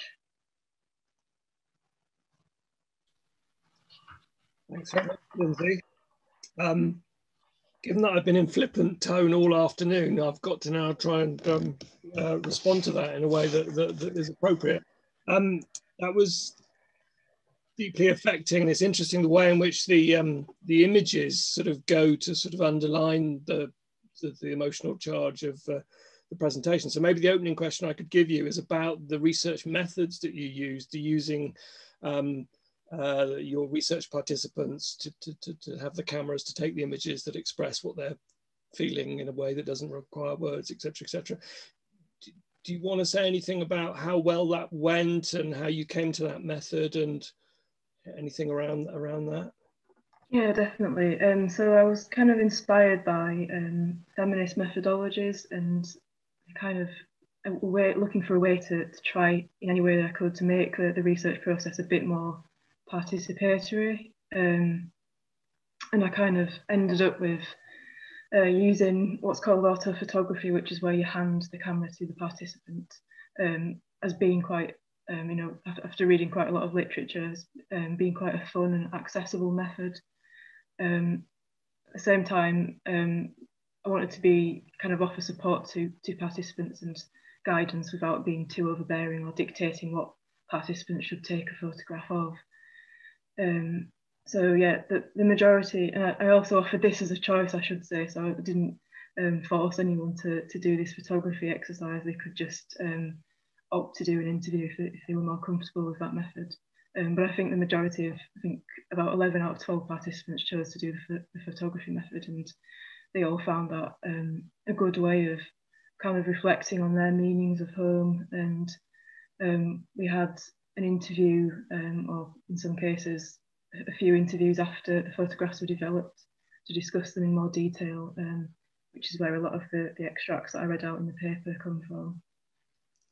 But yeah, I found photographs to be quite an accessible and participatory method. You know, as far as the research process and power dynamics between researcher and research participant can never be more equally balanced. They can never be fully equally balanced, but I think that was one way of trying to hand some control and autonomy back to the participant. Thank you. I've got a question from Karen. I'll just read it out. How does your work speak to John May's work on the way homeless people make home? Yeah, I was really inspired by John May's work. I've read that probably in the first year of my PhD. Yeah, I probably got some of the ideas for method from that work as well. Yeah, definitely this idea of making home is quite interesting. I think everyone, no matter how constrained their situations, attempt to make some semblance of home. But I think what came out of this research was the idea of the home as being this ever-shifting, quite unstable concept that can quite easily, so that the Heimlich can quite easily transform into the unheimlich, you know, depending on certain factors. And this sense of home for participants wasn't something that was constant. It could quite easily be unmade again and then remade. So in the hostels where a few of the women were that I interviewed, they spoke of having like a DIY family. So a lot of their biological family relations had been severed, and they kind of created a new non-biological family in the hostel, made up of staff and other residents. But also, and that kind of added to the sense of home in the hostel. But at the same time, that could quite easily be broken by, you know, the environment of the hostel, by this sense of being on edge all the time and waiting for violence to break out, or waiting for it to be disturbed by noise through the night. There's a thank you for that. There's a strand of comments and questions in the chat that's built over recent sort of moments, and it's around this theme of how do houses, and you just mentioned hostels there, places where occupancy is shared, and a lot of the artifacts, the objects in that environment are not yours, or not the individuals. You showed us that image of the shrine, which was clearly that person's treasured possessions being gathered together to make a little beacon of identity almost.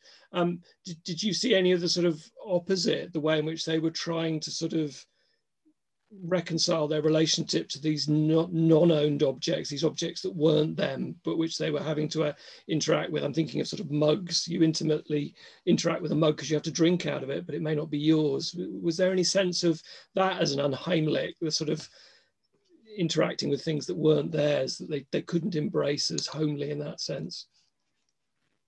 So I think Frankie in particular did this quite a lot. So that there were certain objects that were left behind that were kind of owned by the housing project, but that Frankie could use in her flat. But so you might have seen in one of the pictures I showed on the slides, she used a bath mat as a rug, and that was to hide a stain on the carpet, and using like a toilet pedestal turned upside down as like a decorative, what they called doily thing on a couch.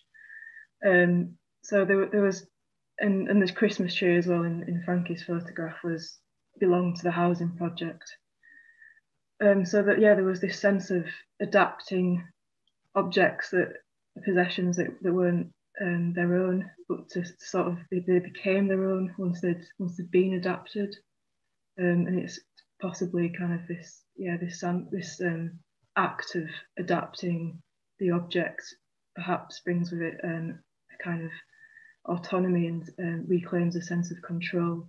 You know, puts someone's kind of identity stamp back into this accommodation that's quite institutionalized in some ways with hostels. So yeah, I think kind of reclaiming a space as their own was something that came out quite prominently. And my second paper is more focused on that idea, the use of objects, which I can share in the chat afterwards. Okay, thank you. I'll take this one as the final question. As Becky herself acknowledges, she's going on a bit of a riff here, so it's a similar question to the last one, but let's see what you do with it, Lindsay. So Becky's sort of thinking about the representational implications of we have this sort of cultural expectation that people of I'm trying to think of a neutral way that doesn't sound judgmental, but people in hostels should be sad, and therefore the images that they create should look sad. And to what extent were you trying to sort of filter against that urge? To what extent did you work with the grain? To what extent were those the images they came up with? And do you think they came up with them because they thought that's what you wanted, or did it actually reflect where they were at? How did you task them in terms of saying, just give me images that of things that are important to you? Or yeah, I left the task quite open. Basically just said, take things that are part of your everyday life, and basically just left it as open as possible. I guess because of the theme of this presentation, the images that I shared today in this presentation are perhaps the more sad ones, but they weren't all like that. And the paper that I'm kind of getting this data from also explores the idea of the kind of more positive side of creating home in alternative spaces. So people took photographs of parks where they hung out with friends, and they were often the more kind of the brighter pictures and colourful pictures that people were really positive about. And yeah, it definitely wasn't all the unheimlich, but I think for the sake of this presentation, this is probably what I've focused on. But if you read the paper, then you'll see the other side of that, and that even in constrained circumstances, people still create and still obtain some sense of home. Yeah, well, no, thank you very much for that. You certainly caught the desired mood of the proceedings, but we've helpfully given you the platform to sort of say, well, that people aren't boxed into that as their sole, emotional expression. But thank you, Lindsay. That was really great. Can I now invite take the rostrum? Sorry, you cut out a bit there. You mean me, don't you? I do, yeah, Susan. Good. Okay, I am going to share my screen with you. And go. Right, so speak up if you can't see my slide. It's loaded into public view, lovely. So you're ready to go. All right, well, first of all, thanks very much for having me. It's been a fascinating evening so far. My name's Susan Anderson, and I'm Reader in English at Sheffield Hallam University. And I'm going to talk to you about the home as a haunted crime scene in what I'm calling an early modern true crime classic, the play Arden of Faversham. Now, just to sort of explain a little bit, the genre of true crime is usually something seen as something relatively modern, probably starts with Truman Capote in the mid 20th century. But I think that the roots of it go much farther back, as you'll see. And just to say before I start that this presentation is really very flippant. And that's not really my normal take on things. And if we want to talk a bit more about the kind of ethics of true crime narratives, I'm very happy to do that, but I don't quite have time to do it in the main presentation. So let me know if you want to hear more about that. The other genre, and just to say, the picture that I've got on the slide here is a picture of the house in which the crime that's depicted in the play took place. So it's still standing. So there is this kind of material, tangible link between this horrible event in the past and now. The other thing to say about this play is the genre that it's most usually put in is usually described as domestic tragedy. So there's another link with the theme today. And that's really part of, in the late 17th and early 18th, late 16th and early 17th century, the kind of expansion of the genre of tragedy. So in the kind of ancient Greek origins of it, tragedy is really about noble kings and gods and things like that. And domestic tragedy kind of acknowledges that tragedy can happen to ordinary people too, and it's about what happens inside the house and conflict within the family. So perfect for this evening, I think. So just to move my slide on, it's not listening to me. Oh, there we go. So what happened? So Arden of Faversham is a play that is about a murder that took place on the 14th of February 1551. A man called Thomas Arden was murdered in his own home in the town of Faversham in Kent. About 25 years later, this was sort of still a well-known enough event to be reported in Holinshed's Chronicles, which is a history book of the time, and then again in the second edition of that book. And then it's in 1590, so about 40 years after the event, that the play is first written and performed. There's also a ballad that comes out a couple of decades later, so there's about 100 years of kind of stuff going on about this crime. And I've got another couple of recommendations there if you're interested in domestic tragedy and early modern or Shakespearean plays really that are written about real events.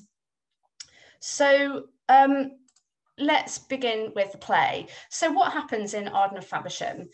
At the beginning of the play, Thomas Arden is a wealthy businessman, a landowner, very successful, and he's hoping that he will get even more wealthy and successful, and that he'll be granted some land that he's thinks that he's entitled to. And at the beginning of the play, we see him achieve his goal. He's got good news and he's been granted this land, but things are not going very well at home. His wife is having an affair with another man called Moseby, and another concern of the domestic tragedy of this period is kind of what happens if you're married to someone and you really don't want to be married to them anymore in a time when you can't get a divorce. So Alice and Moseby want Arden out of the way, and they're prepared to do anything, including the most heinous crime, to do that. So they orchestrate a series of attempts to kill him, and they enlist a couple of, well, more than a couple of accomplices. The two that I want to highlight right now are called Black Will and Shake Bag. So if you've heard of this play at all, you'll probably have heard of it because some people think that it's written by Shakespeare, and certainly probably some of it was. So those names themselves are quite interesting, kind of haunting echoes of that, quite weird choices. So that's one thing. The other thing is they're not very good at being murderers. So what tends to happen is this sort of scenario, familiar from Looney Tunes, where Roadrunner escapes unharmed no matter what Wile E. Coyote does. And like Roadrunner, Arden is just kind of blithely walking through the play, not really realizing that he's in danger. So over the next few slides, I'm just going to really whiz you through all of these murder attempts in the play, and then kind of try and get to some of the kind of key points that I want to highlight for this evening's topic. So the first murder attempt happens inside the house. Alice tries to poison her husband, and he kind of eats the soup and is like, this doesn't taste very good. And she kind of covers it up by throwing it on the ground and saying, oh, I bet you think I want to poison you, don't you? So it doesn't work, but she manages to get away with it. And then we start the sort of series of kind of Looney Tunes comedy of errors, really, that, you know, Black Will and Shake Bag are lying in wait for Arden, but just before he walks by, Will gets hit on the head by this shop awning, and they start fighting, and then Arden just walks by. In the next attempt, Arden's servant, Michael, who we will come back to, he's in on this, he's one of the accomplices, and he says he'll leave the doors unlocked so that they can come in and kill him in his sleep. But he chickens out because he has a nightmare, and he cries out in his nightmare, oh no, you know, I'm really scared. And then Arden and his friend Franklin come in and say, what's wrong with you? They see that the doors are unlocked and they lock them, so it doesn't work. And then in the next attempt is a little bit like Little Red Riding Hood. So Michael delays Arden so that Will and Shake Bag can go ahead and make sure that they intercept him on a journey so that they can kill him on the road. But Arden runs into Lord Chain, his friend, who invites him to supper, so he escapes. The next one is probably the most farcical. Arden and his friend Franklin are off to visit Lord Chain again, but it's a very foggy day. So Will and Shake Bag get lost in the fog, and then eventually Shake Bag falls into a ditch. Nearly there, 2 more attempts. So then the next probably the weirdest attempt is where Alice and Mosby decide that they're going to provoke Arden into a fight. So they start kissing in front of him. And this part of the plan works because Arden draws his sword and starts fighting Mosby.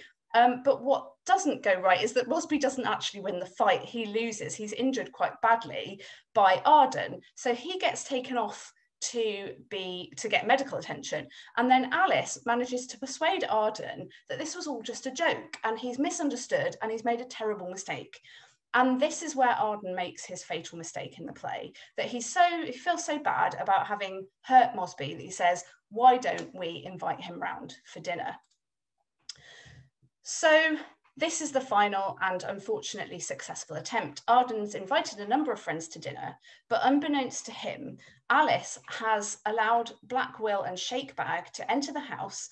And then within the house, there is another secluded room, which is locked and which she gives the key to Will and Shakebag, and that's the counting house. So they're hiding in the counting house. Then Mosby and Arden are having a drink and they're playing a game of backgammon.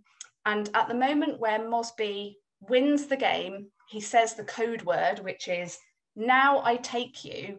And Will jumps out, pounces on Arden, who's then murdered by Mosby, Shakebag and Alice. And something that's, I think, important to note here is that in Holinshed's historical account of what happened, Alice is not one of the people who physically assaults Arden. But in the play, it's made very clear that she is the one who gives him the final blow. So there's my kind of very whistle-stop run through what happens. So the first thing I'd like to draw out of this is I'd like to go back to that servant, Michael, that I drew your attention to earlier. So Michael goes along with the plan because he wants to marry another servant who's called Susan, who happens to be Mosby's sister. And he says to Alice, I'll help you murder Arden if you persuade Susan that she should marry me. And Michael's plan is that they'll get married and then I will rid mine elder brother away, and then the farm of Bolton is mine own.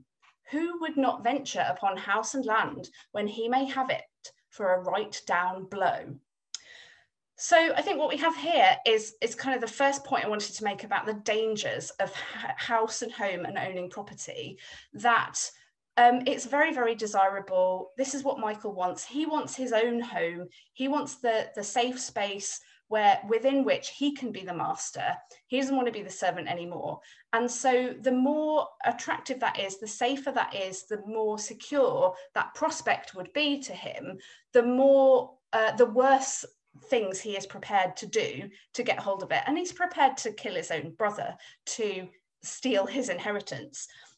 So that's my sort of first point, that the play is kind of dealing with this anxiety of the ethics of property ownership and the problems and the dangers that it poses. So that's part one.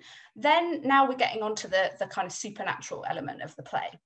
So in the immediate aftermath of the killing, the men take the body out of the house and go and dump it in a field.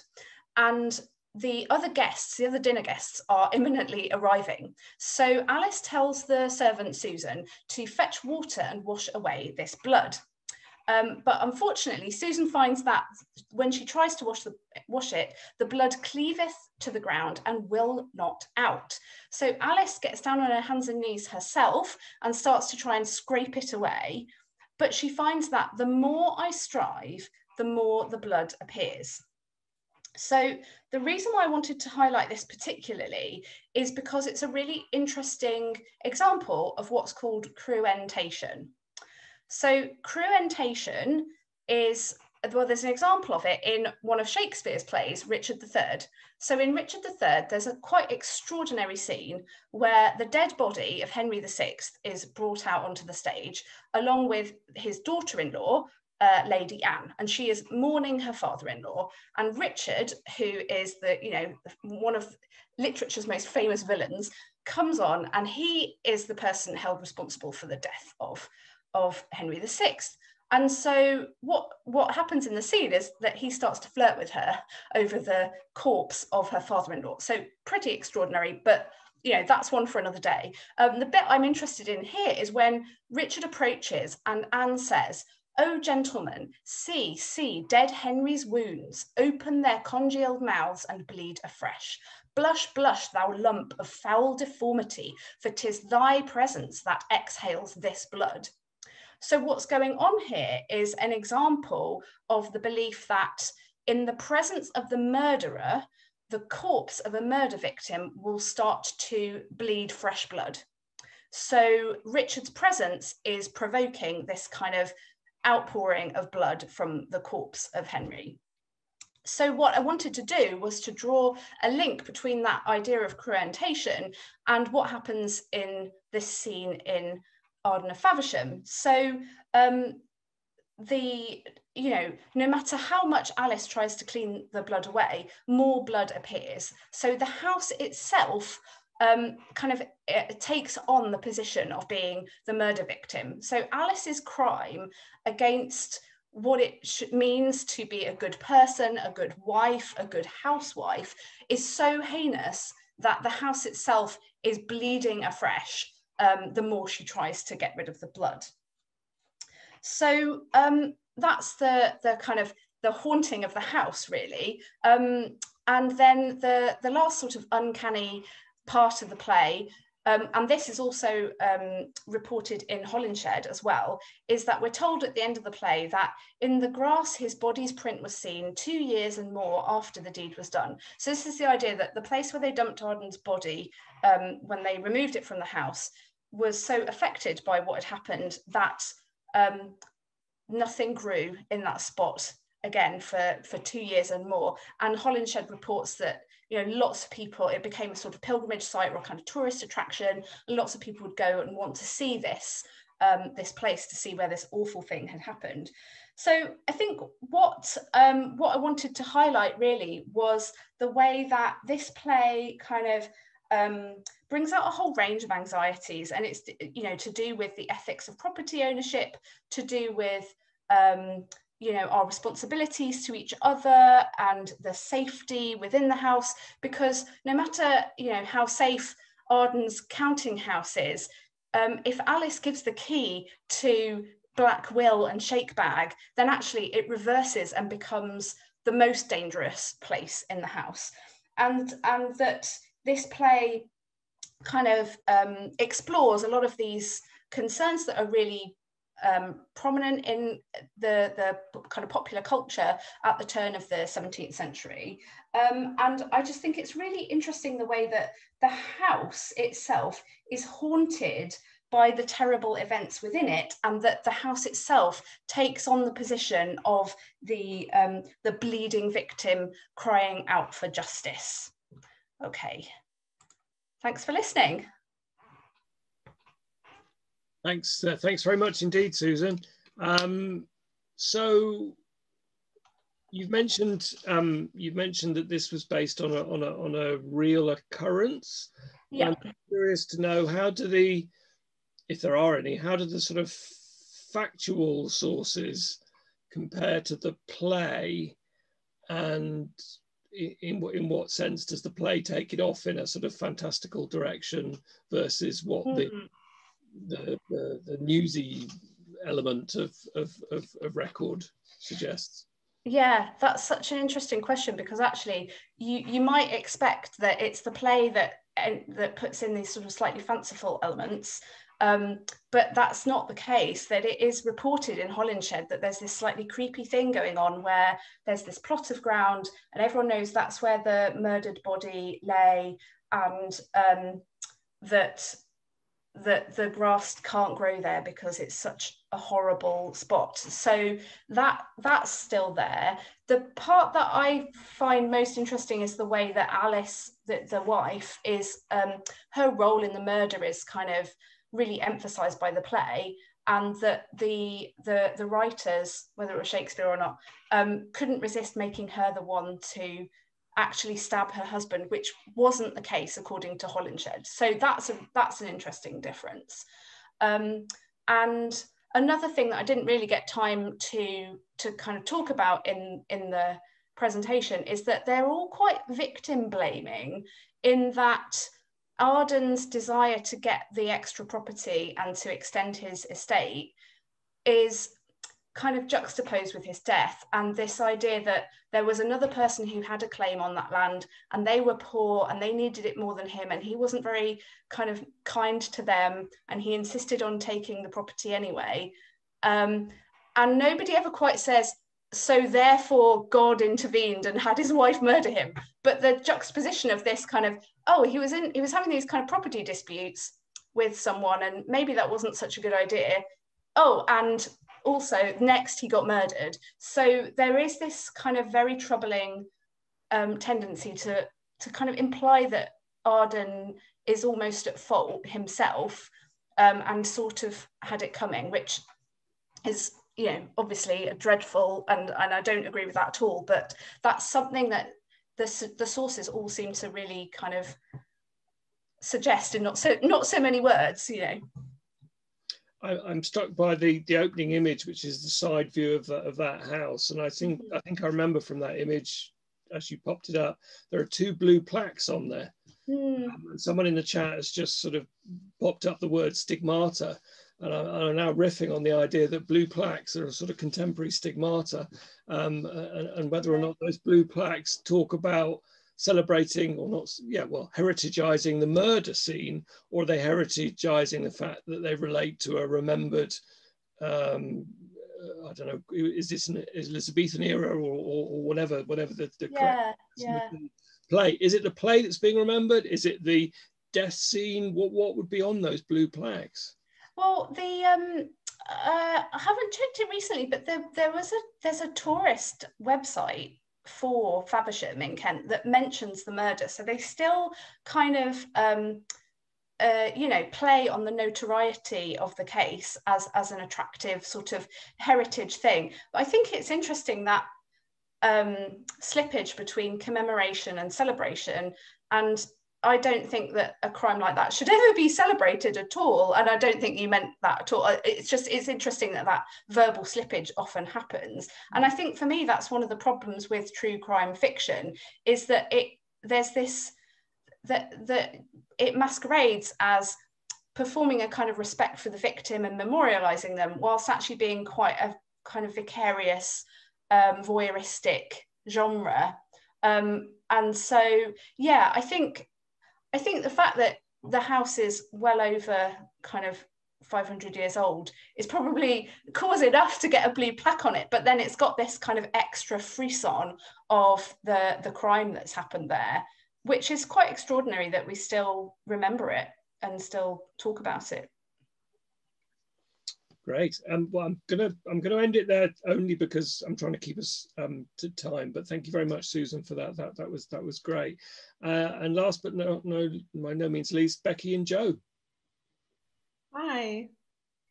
I'm just going to, Becky, you unmuted? Yes. Super. All right. Give me just a sec. So Becky and I have been working together on a 3-year cross-disciplinary research project at Manchester Met that explores children's experiences of not fitting in at school.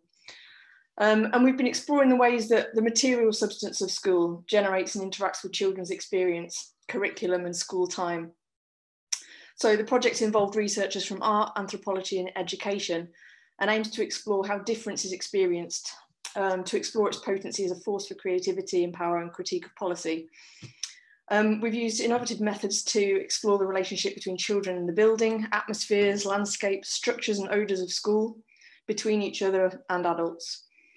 In our research, we've spent time with school, so in correspondence with children, space and materials through a range of creative methods, including workshops that allowed us to be with children in kind of rolling collectives, in practices of play, that have given us an experience of school that couldn't have been otherwise accessed.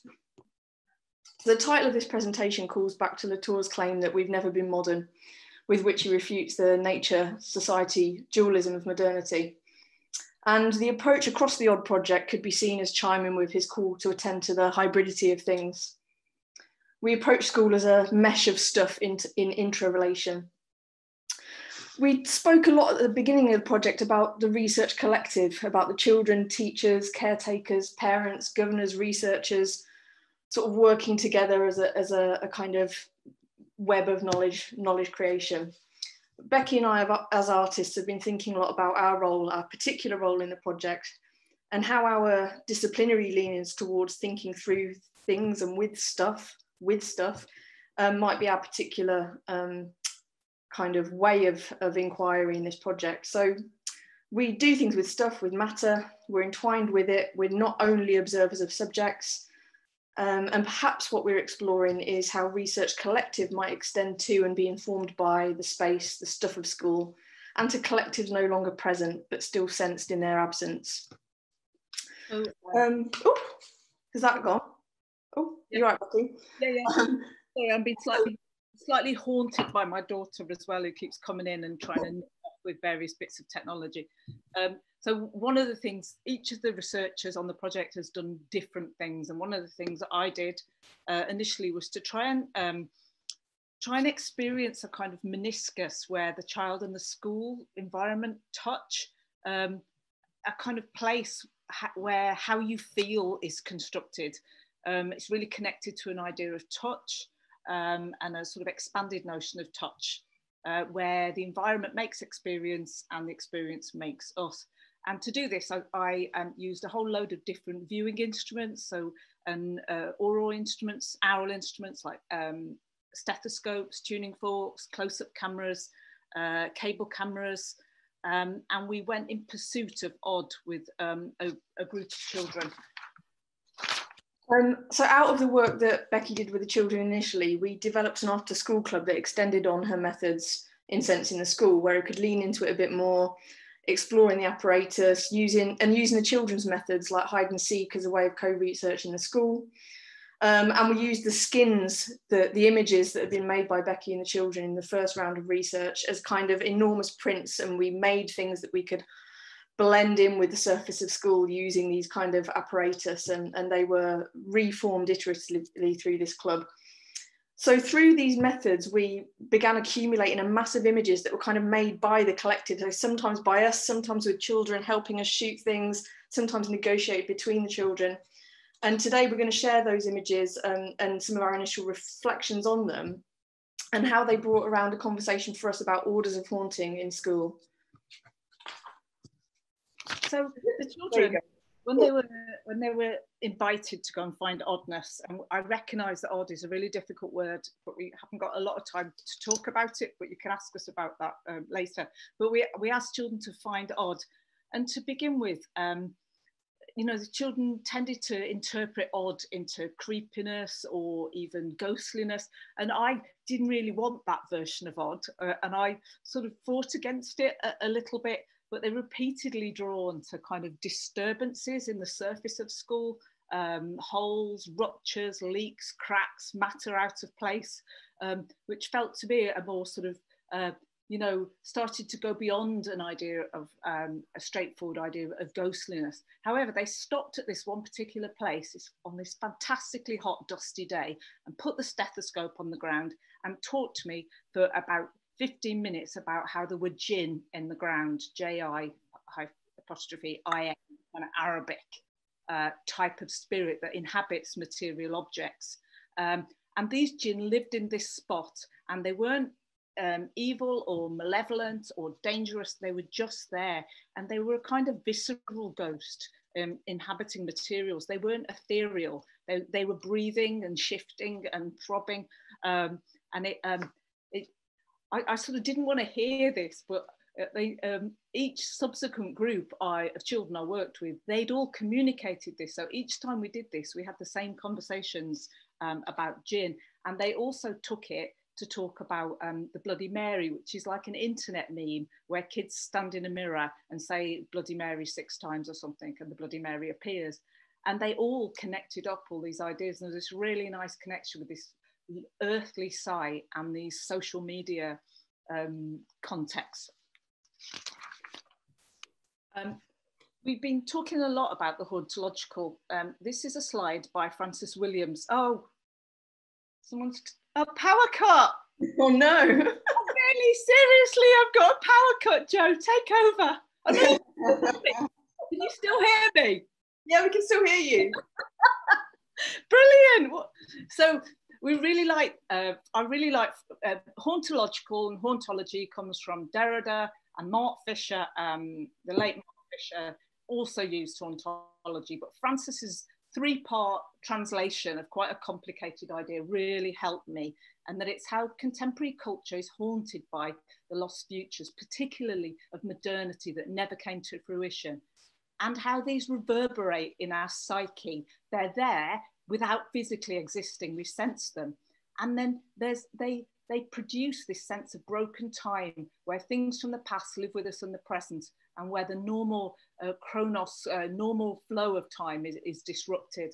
So we're going to talk a little bit about some of those occurrences that we found in the school environment, and other forms of things coming back. My children are now completely panicking, so I'm sorry.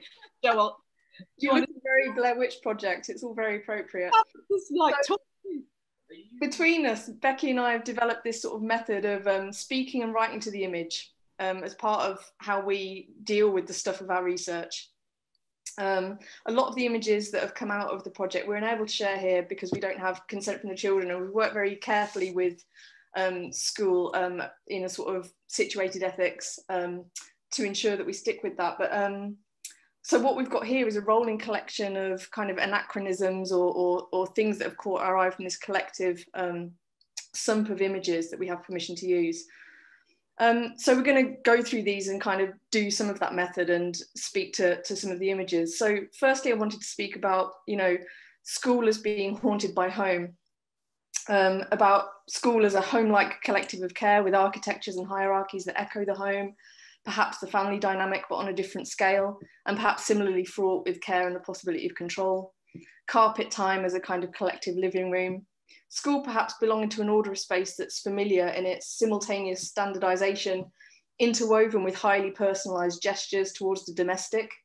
We began noticing the homely nature of the beanbags, carpets, ornaments, personal effects in the midst of the institution. Materials that literally leak from home to school, porosity. In the toys brought by staff to decorate classrooms and chill out spaces, the incongruity of something made to comfort or help us feel at home, which we know is not ours, and that the way that produces a kind of strangeness or discomfort. There's a similar feeling perhaps in spaces such as hospitals and care homes, in which unknown designers from strategic levels, such as architects, to the ad hoc decisions of co-users of the space, strive to mimic the surfaces, textures and atmospheres of home, and yet can feel oddly corporate. We found ourselves asking, you know, what are the expectations raised by these kinds of assemblages? Sorry, flipping around. What are the expectations raised by these kind of assemblages about how we should feel and behave in a space? Schools heavily populated with a miniature domestic, the playhouse, the carpet time, miniature shops and architectures. Much is written about toys and the miniature and their role in becoming adult in the correct ways. In school, we notice miniatures observed in disarray, washed up as matter, adrift from the narrative function we perhaps associate with the miniature.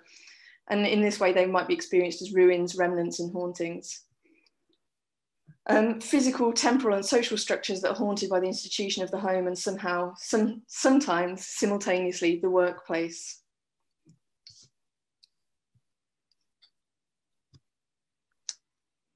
Becky, are you happy to speak to accretions? Can you see again? Becky, you're on mute. Oh. Sorry. Are you happy to speak to accretions, Becky? Yes, yes. We are really interested in the sheer density and clusteration of the school environment, and how looping time exists in space, endless return of kind of calendar customs and school years past, things that teachers found were interesting, useful, that come back and stay together. Are really interested in how there are in places, these are classrooms of year 5 students, but year 5 kids, but they've got lots of toys in them. But year 5 children don't play with toys particularly. They're, you know, you might expect to see lots of toys in a reception class, but it's like these toys drift into the classroom, and they're layered and wedged in spaces I mean, it's testament to this school. It's quite a cluttered, messy school. It's not a very clinical school. It's quite a lively, energetic school. But it fascinated me how these, you know, when you actually take a snapshot of part of the classroom, how cluttered and how different the toys are kind of creeping back and haunting the classroom. Play haunts the classroom even though they don't do much of it. And it made me think a lot about Walter Benjamin and his writing on sort of clutter, and how Benjamin, you know, hates clutter, sees it as deathly, the deadening of the bourgeoisie, wants to wipe it away and bring in cold modernism. But at the same time, he loves it because it has this sort of access to our psyche and the kind of, you know, emotional overload of kitsch. Oh, sorry, Joe. We were really, I think, were you going to talk about that one, or was I? No, I think I should have showed that while you were talking about Benjamin. Okay, move it on. So there are obvious signs of kind of the hauntological in some of the, you know, photographs around the school. These are, you know, some of the first group of teachers, and, you know, this photo composed with aspidistra and, you know, in a living room is very, very far away from a contemporary school, and it really brings home, you know, what school feels like in relation to this time. I think we were interested in, because we found ourselves looking at images and thinking about how we were dealing with these images as opposed to the sort of material things that we were exploring, and thinking about how maybe our investigations might be able to offer something that's not about the represented or the representational as a register of thinking about haunting. So as much as these are kind of easy cues for us to think about those things, more so maybe than our sort of colourful images of Play-Doh stacked up, that it's maybe something about the effect of the multisensory collisions of these educational past and futures that we're trying to unpick a little bit more. We've got a series of images of particularly strange corners of school. This image, I think, was one of the first images I took when we went there, and I've never really got over it. You know, it makes me think that, you know, chintzy curtains from my 1970s childhood. They're the leftovers of a play that happened at school, made into another chill out space. There's this make, do and mend thing that school endlessly recycles materials. They have hundreds of different lives. But also this scarecrow, it's like Scooby-Doo meets Wurzel Gummidge. And to me, it talks to me about my 1970s childhood. It's also display and storage and work all at the same time. And there's a, you know, 1990s phone in the middle of it, and a kind of plastic purple tray that the teachers are using to keep files. We've got a few of these. I'm just wondering how we are for time. I think we're getting a little bit close, Becky. So what do you want to move through? So this one is a periodic table, a particularly 1990s periodic table next to a backdrop. These two really interesting and abandoned sort of screens and surfaces in the stock cupboard. Next. These are Christmas decorations, you know, particularly sort of chiaroscuro image, but these get you know, they get got out every year. And unlike, you know, when you get your own precious Christmas decorations out year after year, these are, you know, a ragged bunch of functional, these are working Christmas decorations of a different kind. Thinking about inheritance from the first presentation and how much that's in this image. And then we'll just flip through some of the kind of other iconography. We're particularly interested in the sort of how haunted the typography feels. You know, this image with, I've put haunted typography on the bottom. We were laughing about what font I could possibly use, but this kind of dynamo Prussian blue, sorry Joe, and this, you know, early word process, tactic active, with a really different vibe to Prussian blue. So we've got instructional languages, aspirational phrases, fonts that attempt to express a certain value or mood, phrases that shift and change in emphasis in relation to curriculum or policy changes, practical need, the cycles of display and renewal that are part of the school year. In these forms, we see the remnants of anachronistic technologies transformed for and by play, a continuous looping presence of school customs. So just the last couple of slides, sorry that we've gone slightly over. All around us in school, there are efforts to establish a linear and mutually agreed concept of time. All around us in school, we're drawn into different registers of experience in time, from a more non-chronological experience of immersion in play to the colliding multiple times in the atmospheres and visual and sensory experience of school. So we've been asking ourselves, what are the possible implications of all this for a project like ODD? What's the significance of these affects and forces to the lived experience of children in school? And how might the reading of school as a haunted home from home offer us, or what might it offer us? So what is it about? What can we glean from noticing things abandoned but not quite thrown away? And one of the speculations that we've been having is whether there's something about a different kind of institutional critique that can arise through this affective register, by attending to that which haunts us, and critique perhaps not intentionally set out towards but felt. Svetlana Boym's concept of the off-modern has been important to us, and it seems useful in capturing the affect of these presences, noting that they generate estrangement and affection at the same time. Boym's view of nostalgia is also hopeful, seeing it as a critical tool that we might reflect critically on the past and from this find new futures. Becky, would you like to add anything, or shall we end there? I think let's end there. Thanks for listening. Thank you very much, both. An energetic tour de force, a barrage of things that we'll have to sort of digest, maybe at our leisure over some drinks to blend that final paper with all the other papers. And what I thought I'd do, because I did say that we'd finish at 9:30, but I've got nothing better to do, so if anyone wants to hang around and have a chat afterwards, we can do so. But the thing that really struck me, because we were having a debate, weren't we, Becky, about whether or not this paper would be best for this session that's home focused, or whether it would have been best to hold it over to Haunts 4, which is going to be about hauntology and the sort of social atmospheres and functions of haunting. But I'm glad that we put it into here, because actually what was striking me as you were going through that, and I think you were sort of half persuading yourselves that there's like an institutional aesthetic and a faux attempt at reaching a home, but not quite getting there. But then I was thinking, well, the kind of homes that most of us live in, particularly if we've got small disruptive children or large disruptive teenagers, are pretty functional, chaotic, and multi-layered, both functionally and temporally. It's only homes in glossy magazines or, you know, whatever type of people I might generalize about who don't have homes that are like mine. There's a similar chaos within many homes, which we don't really share lightly with the outside world. We tidy up before people come round. But, you know, if I broke into your house tonight and had a look round, I'd see disorder, probably because I've broken the window to get in. But, you know, I've already broken into Becky's house tonight. So apparently, anyway, I think you get the point I'm making. I think there isn't a question in there.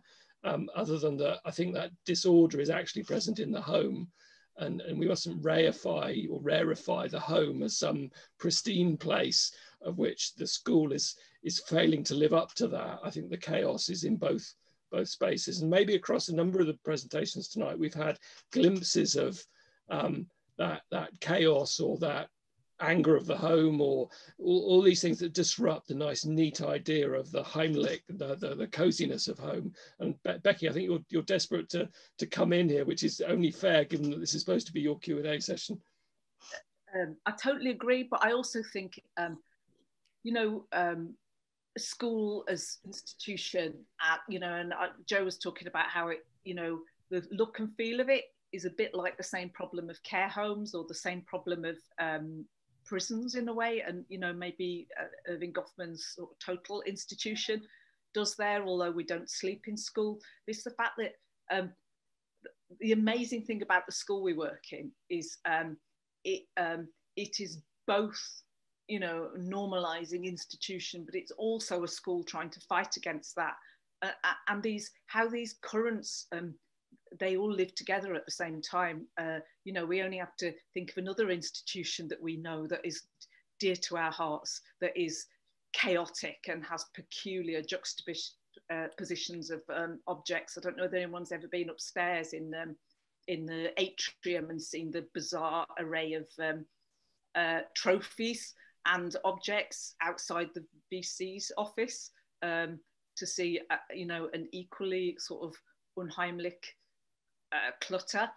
I wish I hadn't said this now, but you know what I mean. Every, you know, institutions are not streamlined and clinical, neither physically, and hospitals are equally like this, or psychologically, and you know, I think that maybe it's a bit quite British. Yeah. I throw in. Yeah. No. Well, that's great.